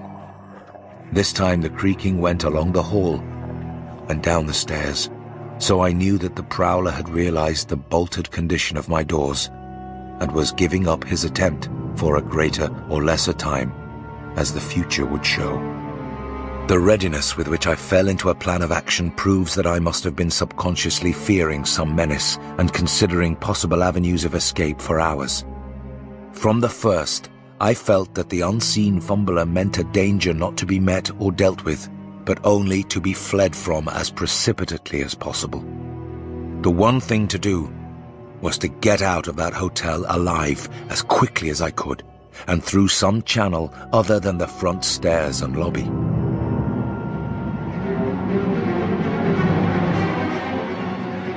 Rising softly and throwing my flashlight on the switch, I sought to light the bulb over my bed in order to choose and pocket some belongings for a swift, valiseless flight. Nothing, however, happened, and I saw that the power had been cut off. Clearly some cryptic, evil movement was afoot on a large scale, just what I could not say. As I stood pondering with my hand on the now useless switch, I heard a muffled creaking on the floor below, and thought I could barely distinguish voices in conversation.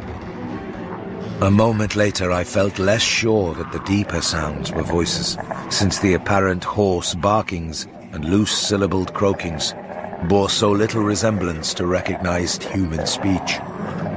Then I thought with renewed force of what the factory inspector had heard in the night in this mouldering and pestilential building. Having filled my pockets with the flashlight's aid, I put on my hat and tiptoed to the windows to consider chances of descent. Despite the state's safety regulations, there was no fire escape on this side of the hotel, and I saw that my windows commanded only a sheer 3-story drop to the cobbled courtyard. On the right and left, however, some ancient brick business blocks abutted on the hotel, their slant roofs coming up to a reasonable jumping distance from my 4th-story level.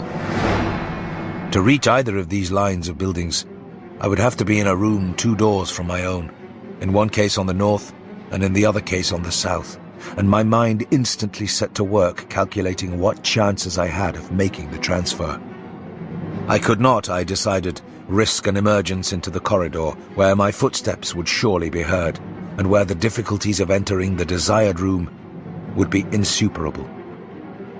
My progress, if it was to be made at all, would have to be through the less solidly built connecting doors of the rooms, the locks and bolts of which I would have to force violently, using my shoulder as a battering ram whenever they were set against me. This, I thought, would be possible, owing to the rickety nature of the house and its fixtures. But I realized I could not do it noiselessly. I would have to count on sheer speed and the chance of getting to a window before any hostile forces became coordinated enough to open the right door toward me with a passkey. My own outer door I reinforced by pushing the bureau against it little by little in order to make a minimum of sound. I perceived that my chances were very slender, and was fully prepared for any calamity. Even getting to another roof would not solve the problem, for there would then remain the task of reaching the ground and escaping from the town. One thing in my favor was the deserted and ruinous state of the abutting buildings, and the number of skylights gaping blackly open in each row. Gathering from the grocery boy's map that the best route out of town was southward, I glanced first at the connecting door on the south side of the room. It was designed to open in my direction, hence I saw it was not a favorable one for forcing. Accordingly, abandoning it as a route, I cautiously moved the bedstead against it to hamper any attack which might be made on it later from the next room. The door on the north was hung to open away from me, and this, though a test proved it to be locked or bolted from the other side, I knew must be my route. If I could gain the roofs of the buildings in Payne Street and descend successfully to the ground level, I might perhaps dart through the courtyard and the adjacent or opposite buildings to Washington or Bates, or else emerge in Payne and edge around southward into Washington. In any case, I would aim to strike Washington somehow and get quickly out of the town square region. My preference would be to avoid Payne, since the fire station there might be open all night. As I thought of these things, I looked out over the squalid sea of decaying roofs below me, now brightened by the beams of a moon not much past full. On the right, the black gash of the river gorge clove the panorama, abandoned factories and railway station clinging barnacle-like to its sides. Beyond it, the rusted railway and the Rowley Road led off through a flat, marshy terrain dotted with islets of higher and drier scrub-grown land. On the left, the creek-threaded countryside was nearer, the narrow road to Ipswich gleaming white in the moonlight. I could not see from my side of the hotel the southward route toward Arkham, which I had determined to take.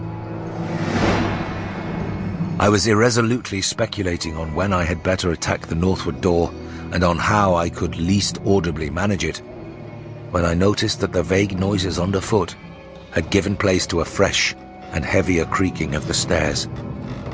A wavering flicker of light showed through my transom, and the boards of the corridor began to groan with a ponderous load.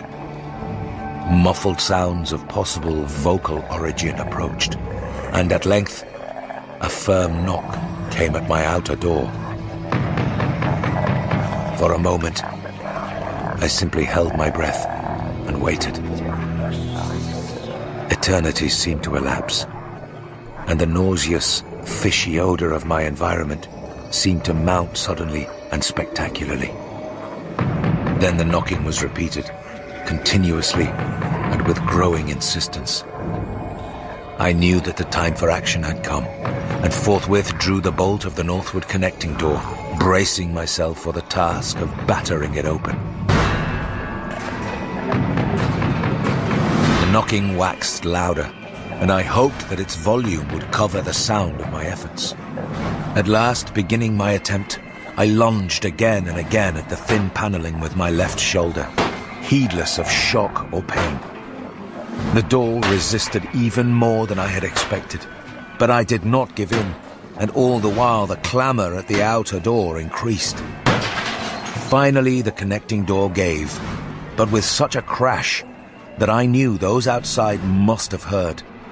Instantly, the outside knocking became a violent battering, while keys sounded ominously in the hall doors of the rooms on both sides of me. Rushing through the newly opened connection, I succeeded in bolting the northerly hall door before the lock could be turned. But even as I did so, I heard the hall door of the third room, the one from whose window I had hoped to reach the roof below, being tried with a passkey.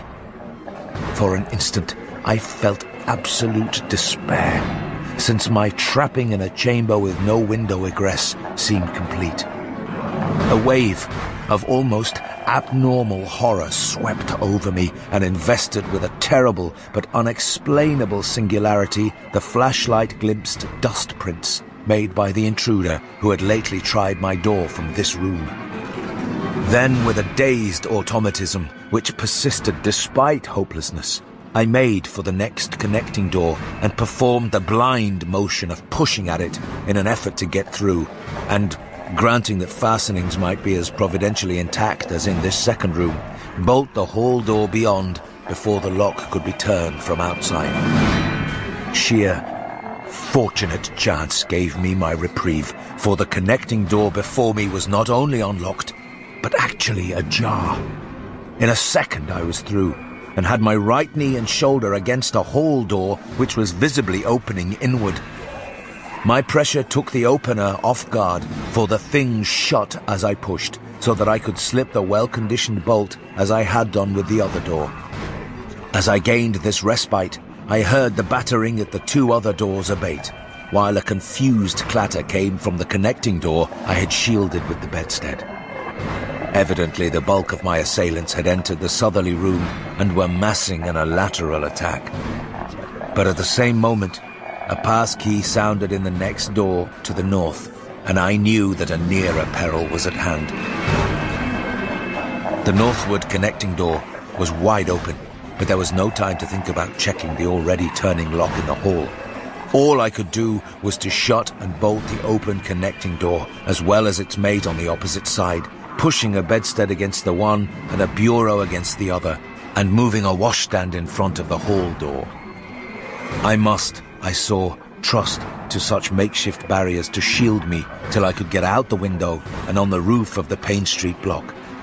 But even in this acute moment, my chief horror was something apart from the immediate weakness of my defenses. I was shuddering because not one of my pursuers, despite some hideous pantings, gruntings, and subdued barkings at odd intervals, was uttering an unmuffled or intelligible vocal sound.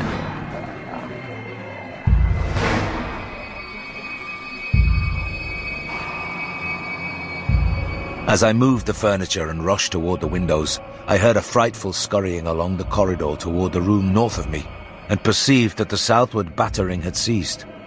Plainly, most of my opponents were about to concentrate against the feeble connecting door which they knew must open directly on me. Outside, the moon played on the ridgepole of the block below, and I saw that the jump would be desperately hazardous because of the steep surface on which I must land. Surveying the conditions, I chose the more southerly of the two windows as my avenue of escape, planning to land on the inner slope of the roof and make for the nearest skylight. Once inside one of the decrepit brick structures, I would have to reckon with pursuit, but I hoped to descend and dodge in and out of yawning doorways along the shadowed courtyard, eventually getting to Washington Street and slipping out of town toward the south. The clatter at the northerly connecting door was now terrific, and I saw that the weak paneling was beginning to splinter. Obviously, the besiegers had brought some ponderous object into play as a battering ram. The bedstead, however, still held firm, so that I had at least a faint chance of making good my escape. As I opened the window, I noticed that it was flanked by heavy velour draperies suspended from a pole by brass rings, and also that there was a large projecting catch for the shutters on the exterior. Seeing a possible means of avoiding the dangerous jump, I yanked at the hangings and brought them down, pole and all, then quickly hooking two of the rings in the shutter catch and flinging the drapery outside. The heavy folds reached fully to the abutting roof, and I saw that the rings and catch would be likely to bear my weight. So, climbing out of the window and down the improvised rope ladder, I left behind me forever the morbid and horror-infested fabric of the Gilman house.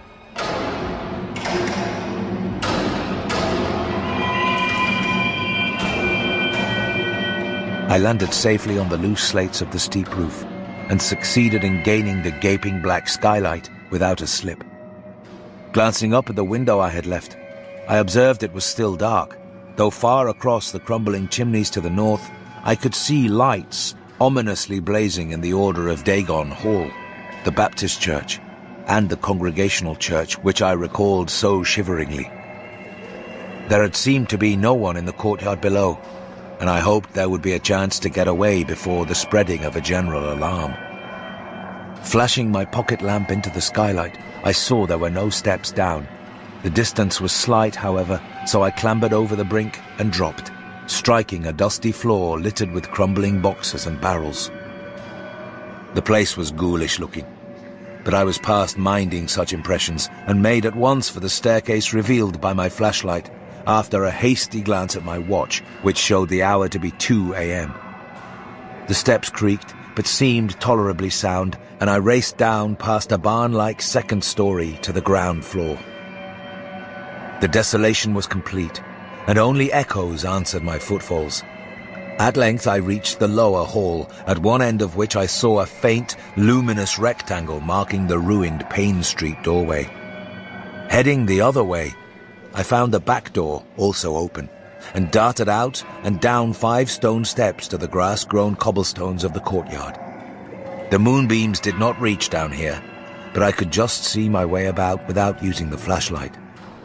Some of the windows on the Gilman house side were faintly glowing, and I thought I heard confused sounds within. Walking softly over to the Washington Street side, I perceived several open doorways and chose the nearest as my route out.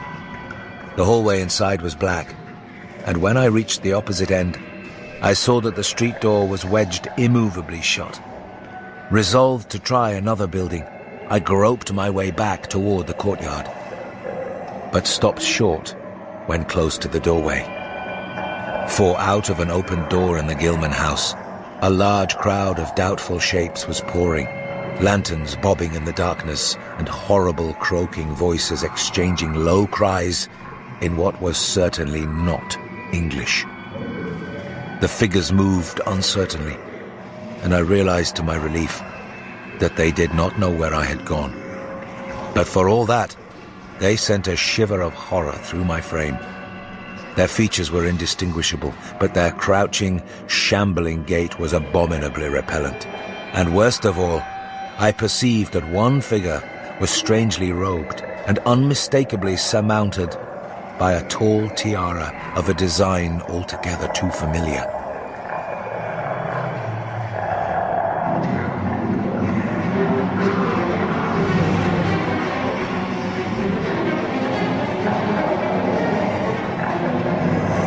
As the figures spread throughout the courtyard, I felt my fears increase. Suppose I could find no egress from this building on the street side. The fishy odor was detestable, and I wondered I could stand it without fainting. Again groping toward the street, I opened a door off the hall and came upon an empty room with closely shuttered but sashless windows. Fumbling in the rays of my flashlight, I found I could open the shutters, and in another moment had climbed outside and was carefully closing the aperture in its original manner. I was now in Washington Street, and for the moment saw no living thing nor any light save that of the moon. From several directions in the distance, however, I could hear the sound of hoarse voices, of footsteps, and of a curious kind of pattering, which did not sound quite like footsteps. Plainly, I had no time to lose. The points of the compass were clear to me, and I was glad that all the streetlights were turned off, as is often the custom on strongly moonlit nights in unprosperous rural regions. Some of the sounds came from the south, yet I retained my design of escaping in that direction. There would, I knew, be plenty of deserted doorways to shelter me in case I met any person or group who looked like pursuers. I walked rapidly, softly, and close to the ruined houses. While hatless and disheveled after my arduous climb, I did not look especially noticeable, and stood a good chance of passing unheeded if forced to encounter any casual wayfarer. At Bates Street, I drew into a yawning vestibule while two shambling figures crossed in front of me, but was soon on my way again and approaching the open space where Elliott Street obliquely crosses Washington at the intersection of South. Though I had never seen this space, it had looked dangerous to me on the grocery youth's map, since the moonlight would have free play there. There was no use trying to evade it, for any alternative course would involve detours of possibly disastrous visibility and delaying effect.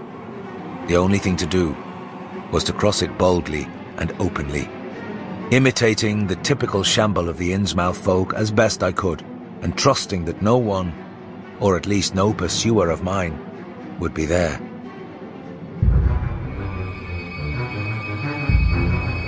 Just how fully the pursuit was organized, and indeed just what its purpose might be, I could form no idea. There seemed to be unusual activity in the town, but I judged that the news of my escape from the Gilman had not yet spread. I would, of course, soon have to shift from Washington to some other southward street, for that party from the hotel would doubtless be after me.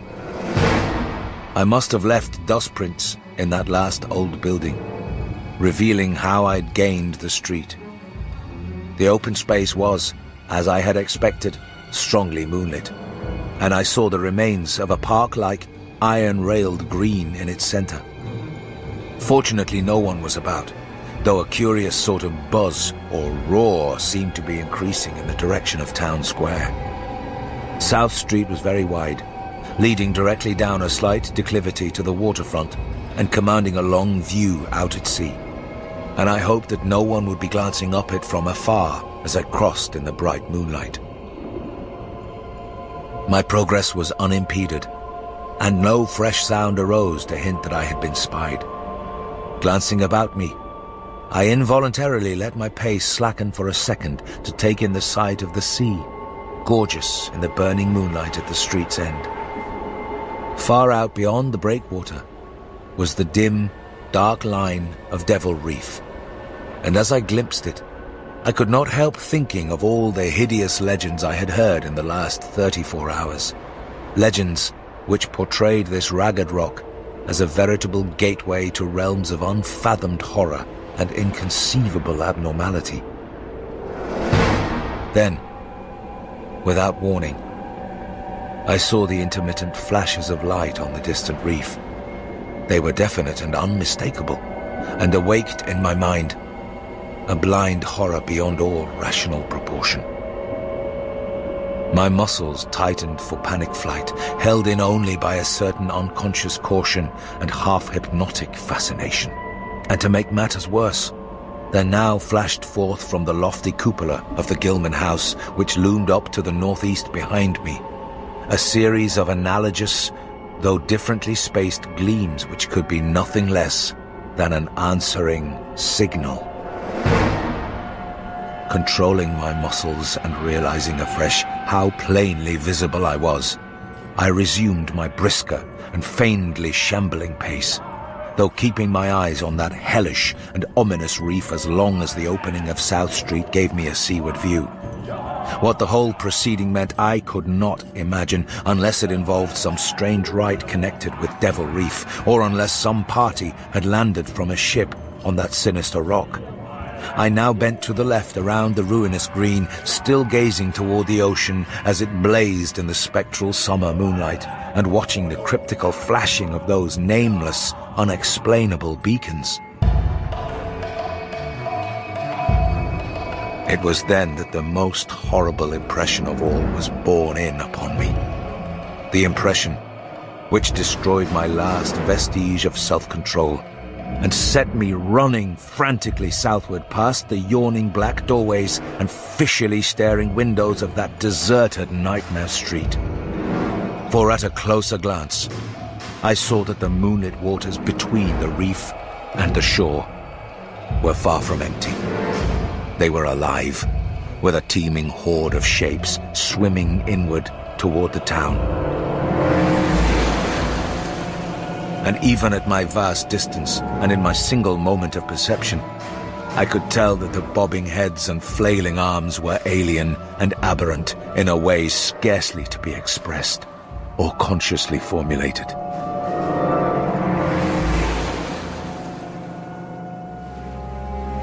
My frantic running ceased before I had covered a block, for at my left I began to hear something like the hue and cry of organized pursuit.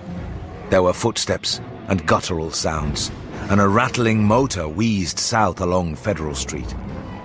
In a second, all my plans were utterly changed, for if the southward highway were blocked ahead of me, I must clearly find another egress from Innsmouth. I paused and drew into a gaping doorway, reflecting how lucky I was to have left the moonlit open space before these pursuers came down the parallel street. I decided to leave using the abandoned railway track. Then, as my gaze circled inland from the town, something less tranquil arrested my notice and held me immobile for a second.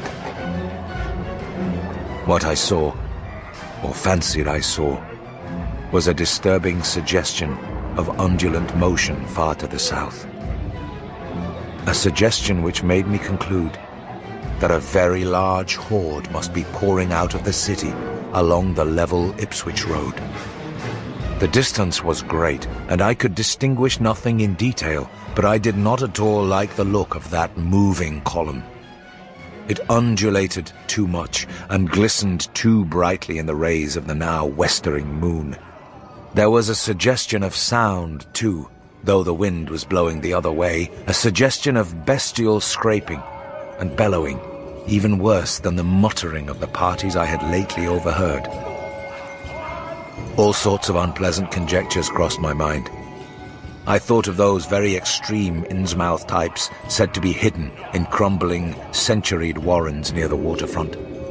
I thought, too, of those nameless swimmers I had seen, counting the parties so far glimpsed as well as those presumably covering other roads.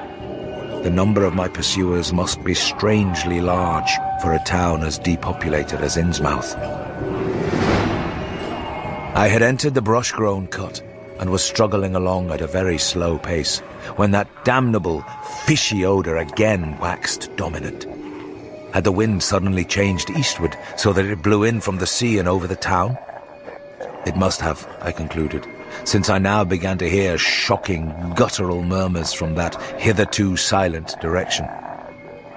There was another sound too, a kind of wholesale, colossal flopping or pattering, which somehow called up images of the most detestable sort.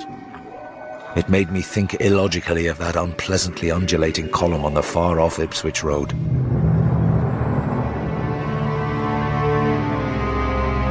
And then both stench and sounds grew stronger, so that I paused, shivering and grateful for the cut's protection. Crouched in the bushes of that sandy cleft, I felt reasonably safe, even though I knew the searchers would have to cross the track in front of me, not much more than 100 yards away. I would be able to see them, but they could not, except by a malign miracle, see me. All at once I began dreading to look at them as they passed. I saw the close moonlit space where they would surge by, and had curious thoughts about the irredeemable pollution of that space. They would perhaps be the worst of all Innsmouth types, something one would not care to remember. The stench waxed overpowering, and the noises swelled to a bestial babble of croaking, baying, and barking without the least suggestion of human speech. Were these indeed the voices of my pursuers? Did they have dogs after all?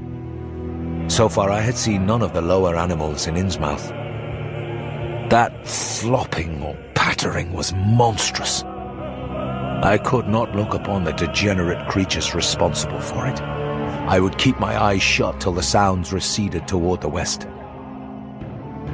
I am not even yet willing to say whether what followed was a hideous actuality or only a nightmare hallucination.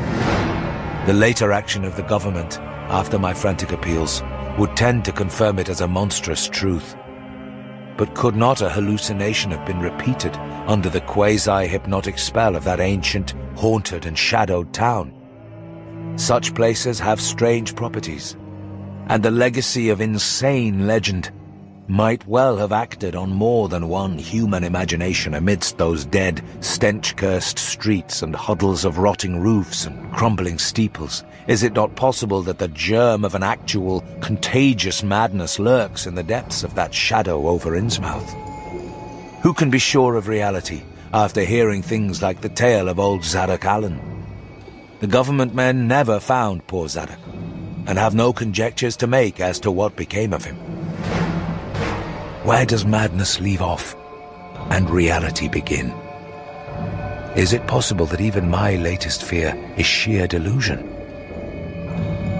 But I must try to tell what I thought I saw that night under the mocking yellow moon. Saw surging and hopping down the Rowley Road in plain sight in front of me as I crouched among the wild brambles of that desolate railway cut. Then I knew that a long section of them must be plainly in sight where the sides of the cut flattened out and the road crossed the track. And I could no longer keep myself from sampling whatever horror that leering yellow moon might have to show.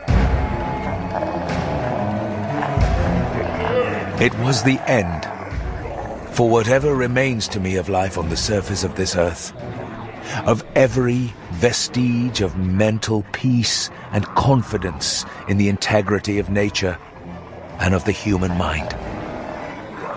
Can it be possible that this planet has actually spawned such things?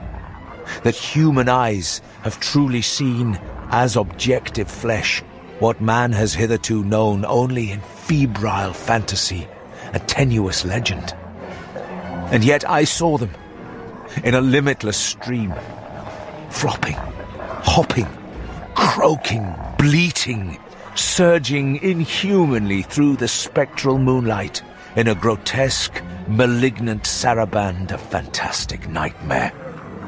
and some of them had tall tiaras of that nameless whitish gold metal, and some were strangely robed, and one who led the way was clad in a ghoulishly humped black coat and striped trousers, and had a man's felt hat perched on the shapeless thing that answered for a head. I think their predominant color was a greyish-green, though they had white bellies. They were mostly shiny and slippery, but the ridges of their backs were scaly. Their forms vaguely suggested the anthropoid, while their heads were the heads of fish, with prodigious bulging eyes that never closed. At the sides of their necks were palpitating gills, and their long paws were webbed. They hopped irregularly, sometimes on 2 legs, sometimes on 4. I was somehow glad that they had no more than 4 limbs. Their croaking, baying voices, clearly used for articulate speech, held all the dark shades of expression which their staring faces lacked. But for all their monstrousness, they were not unfamiliar to me. I knew too well what they must be, for was not the memory of that evil tiara at Newburyport still fresh? They were the blasphemous fish frogs of the nameless design. Living. Horrible. And their number was past guessing. It seemed to me that there were limitless swarms of them, and certainly my momentary glimpse could have shown only the least fraction. In another instant, everything was blotted out by a merciful fit of fainting. The first I had ever had.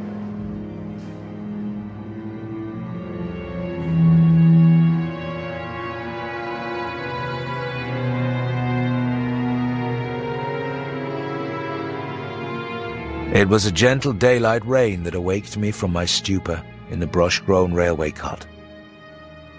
And when I staggered out to the roadway ahead, I saw no trace of any prints in the fresh mud. The fishy odour, too, was gone. Innsmouth's ruined roofs and toppling steeples loomed up greyly toward the southeast. But not a living creature did I spy in all the desolate salt marshes around. My watch was still going, and told me that the hour was past noon. Despite weakness, hunger, horror, and bewilderment, I found myself after a long time able to walk, so started slowly along the muddy road to Rowley. Before evening, I was in the village, getting a meal and providing myself with presentable clothes. I caught the night train to Arkham, and the next day talked long and earnestly with government officials there, a process I later repeated in Boston. With the main result of these colloquies, the public is now familiar, and I wish for normality's sake there were nothing more to tell. Perhaps it is madness that is overtaking me, yet perhaps a greater horror, or a greater marvel, is reaching out.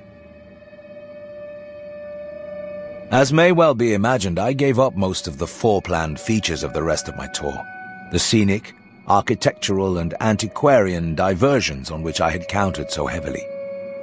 Nor did I dare look for that piece of strange jewelry said to be in the Miskatonic University Museum. I did, however, improve my stay in Arkham by collecting some genealogical notes I had long wished to possess. Very rough and hasty data, it's true, but capable of good use later on, when I might have time to collate and codify them. The curator of the Historical Society there, Mr. E. Lapham Peabody, was very courteous about assisting me, and expressed unusual interest when I told him I was a grandson of Eliza Orne of Arkham, who was born in 1867 and had married James Williamson of Ohio at the age of 17.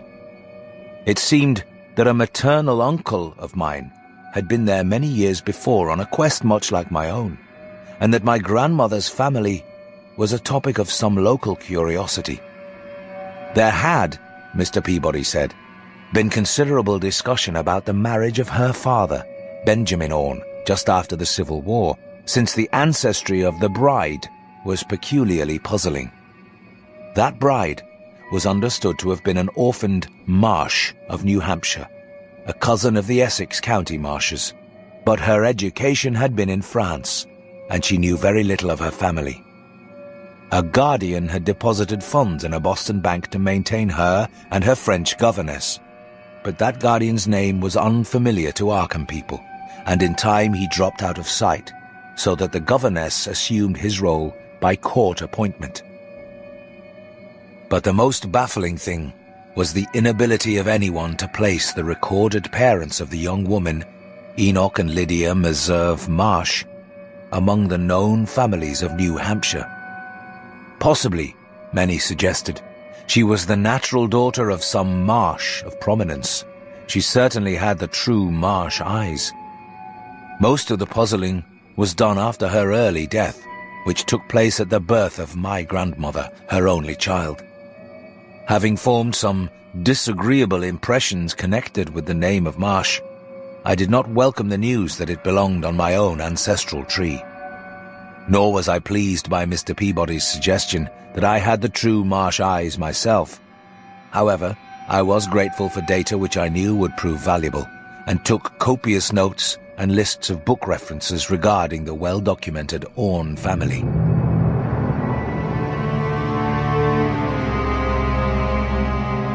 I went directly home and spent a month recuperating from my ordeal. In September, I entered Oberlin for my final year, and from then till the next June was busy with studies and other wholesome activities, reminded of the bygone terror only by occasional official visits from government men in connection with the campaign which my pleas and evidence had started. Around the middle of July, just a year after the Innsmouth experience, I spent a week with my late mother's family, checking some of my new genealogical data with the various notes, traditions and bits of heirloom material in existence there, and seeing what kind of connected chart I could construct. My Arkham-born grandmother had seemed strange and almost terrifying to me, and I do not think I grieved when she disappeared. I was 8 years old then, and it was said that she had wandered off in grief after the suicide of my Uncle Douglas, her eldest son. He had shot himself after a trip to New England, the same trip, no doubt, which had caused him to be recalled at the Arkham Historical Society. This uncle had resembled her, and I had never liked him either. Something about the staring, unwinking expression of both of them had given me a vague, unaccountable uneasiness. My mother and Uncle Walter had not looked like that. They were like their father, though poor little cousin Lawrence, Walter's son, had been an almost perfect duplicate of his grandmother before his condition took him to the permanent seclusion of a sanitarium at Canton. I had not seen him in 4 years, but my uncle once implied that his state, both mental and physical, was very bad. This worry had probably been a major cause of his mother's death 2 years before. My grandfather and his widowed son Walter now comprised the family household, but the memory of older times hung thickly over it. I still disliked the place and tried to get my researches done as quickly as possible. Williamson records and traditions were supplied in abundance by my grandfather, though for Orne material I had to depend on my uncle Walter, who put at my disposal the contents of all his files, including notes, letters, cuttings, heirlooms, photographs, and miniatures. It was in going over the letters and pictures on the Orne side that I began to acquire a kind of terror of my own ancestry. As I have said, my grandmother and Uncle Douglas had always disturbed me. Now, years after their passing, I gazed at their pictured faces with a measurably heightened feeling of repulsion and alienation. I could not at first understand the change, but gradually a horrible sort of comparison began to obtrude itself on my unconscious mind, despite the steady refusal of my consciousness to admit even the least suspicion of it. It was clear that the typical expression of these faces now suggested something it had not suggested before, something which would bring stark panic if too openly thought of. But the worst shock came when my uncle showed me the Orne jewelry in a downtown safe deposit vault. Some of the items were delicate and inspiring enough, but there was one box of strange old pieces descended from my mysterious great-grandmother, which my uncle was almost reluctant to produce. They were, he said, of very grotesque and almost repulsive design, and had never, to his knowledge, been publicly worn, though my grandmother used to enjoy looking at them. Vague legends of bad luck clustered around them, and my great-grandmother's French governess had said they ought not to be worn in New England, though it would be quite safe to wear them in Europe. As my uncle began slowly and grudgingly to unwrap the things, he urged me not to be shocked by the strangeness and frequent hideousness of the designs. Artists and archaeologists who had seen them pronounced the workmanship superlatively and exotically exquisite, though no one seemed able to define their exact material or assign them to any specific art tradition. There were 2 armlets, a tiara, and a kind of pectoral, the latter having in high relief certain figures of almost unbearable extravagance. During this description, I had kept a tight rein on my emotions, but my face must have betrayed my mounting fears. My uncle looked concerned, and paused in his unwrapping to study my countenance. I motioned to him to continue, which he did with renewed signs of reluctance. He seemed to expect some demonstration when the first piece, the tiara, became visible, but I doubt if he expected quite what actually happened.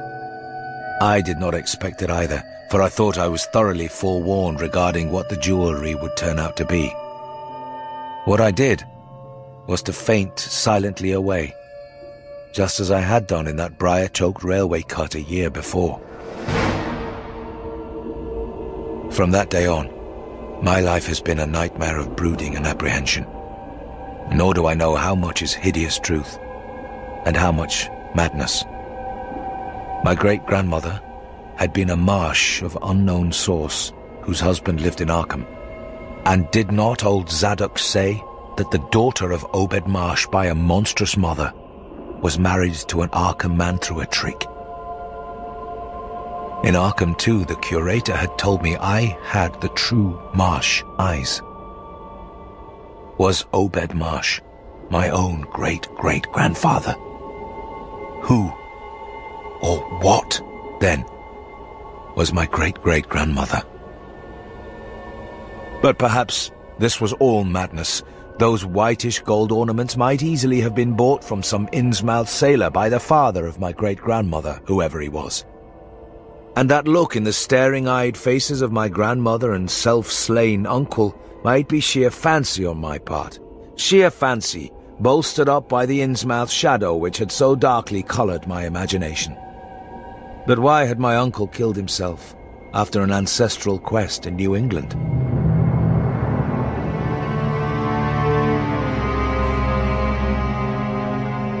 For more than 2 years I fought off these reflections with partial success. My father secured me a place in an insurance office, and I buried myself in routine as deeply as possible. In the winter of 1930 to 31, however, the dreams began. They were very sparse and insidious at first, but increased in frequency and vividness as the weeks went by. Great watery spaces opened out before me, and I seemed to wander through titanic sunken porticos and labyrinths of weedy cyclopean walls with grotesque fishes as my companions. Then the other shapes began to appear, filling me with nameless horror the moment I awoke. But during the dreams, they did not horrify me at all. I was one with them, wearing their unhuman trappings, treading their aqueous ways, and praying monstrously at their evil sea-bottom temples. There was much more than I could remember, but even what I did remember each morning would be enough to stamp me as a madman or a genius if ever I dared write it down. Some frightful influence I felt was seeking gradually to drag me out of the sane world of wholesome life into unnameable abysses of blackness and alienage, and the process told heavily on me. My health and appearance grew steadily worse, till finally I was forced to give up my position and adopt the static, secluded life of an invalid. Some odd, nervous affliction had me in its grip, and I found myself at times almost unable to shut my eyes. It was then that I began to study the mirror with mounting alarm. The slow ravages of disease are not pleasant to watch, but in my case there was something subtler and more puzzling in the background. My father seemed to notice it too, for he began looking at me curiously and almost affrightedly. What was taking place in me? Could it be that I was coming to resemble my grandmother and Uncle Douglas?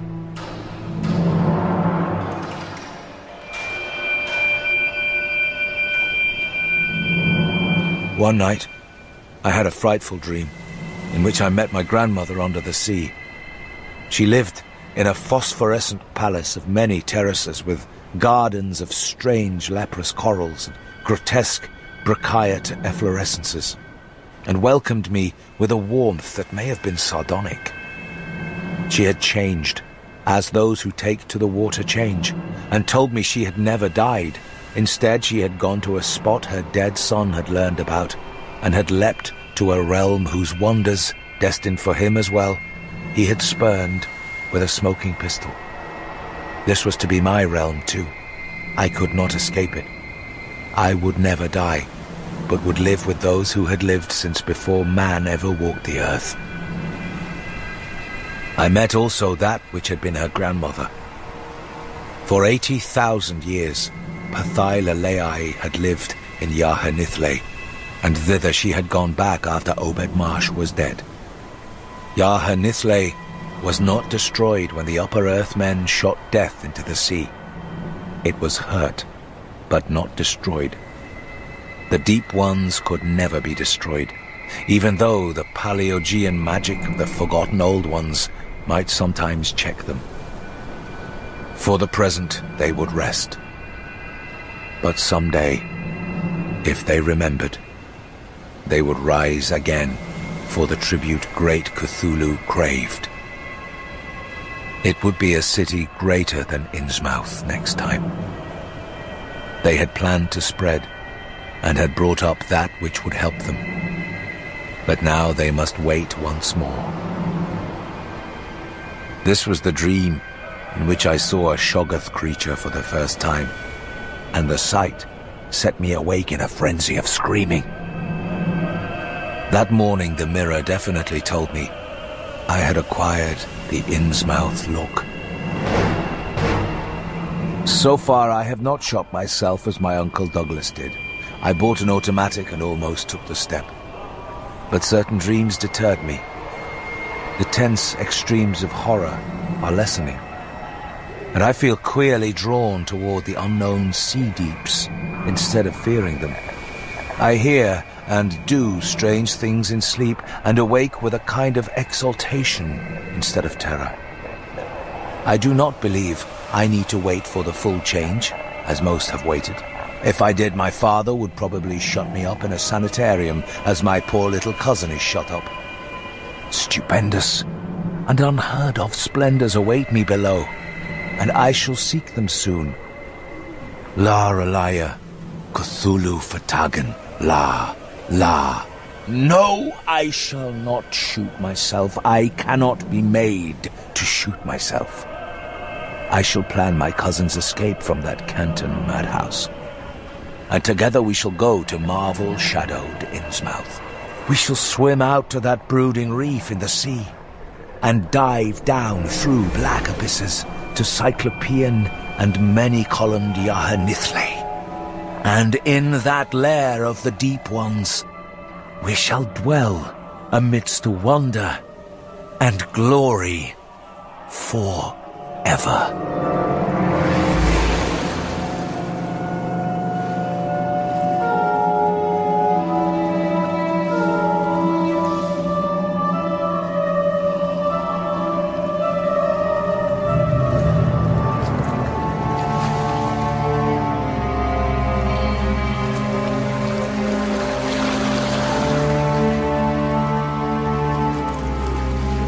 The Shadow over Innsmouth was written by H.P. Lovecraft and read by Richard Coyle. It was abridged by Paul Kent, and the music was composed by John Nichols. The series was produced by Neil Gardner and was a Ladbroke Radio production for BBC Radio 4 Extra.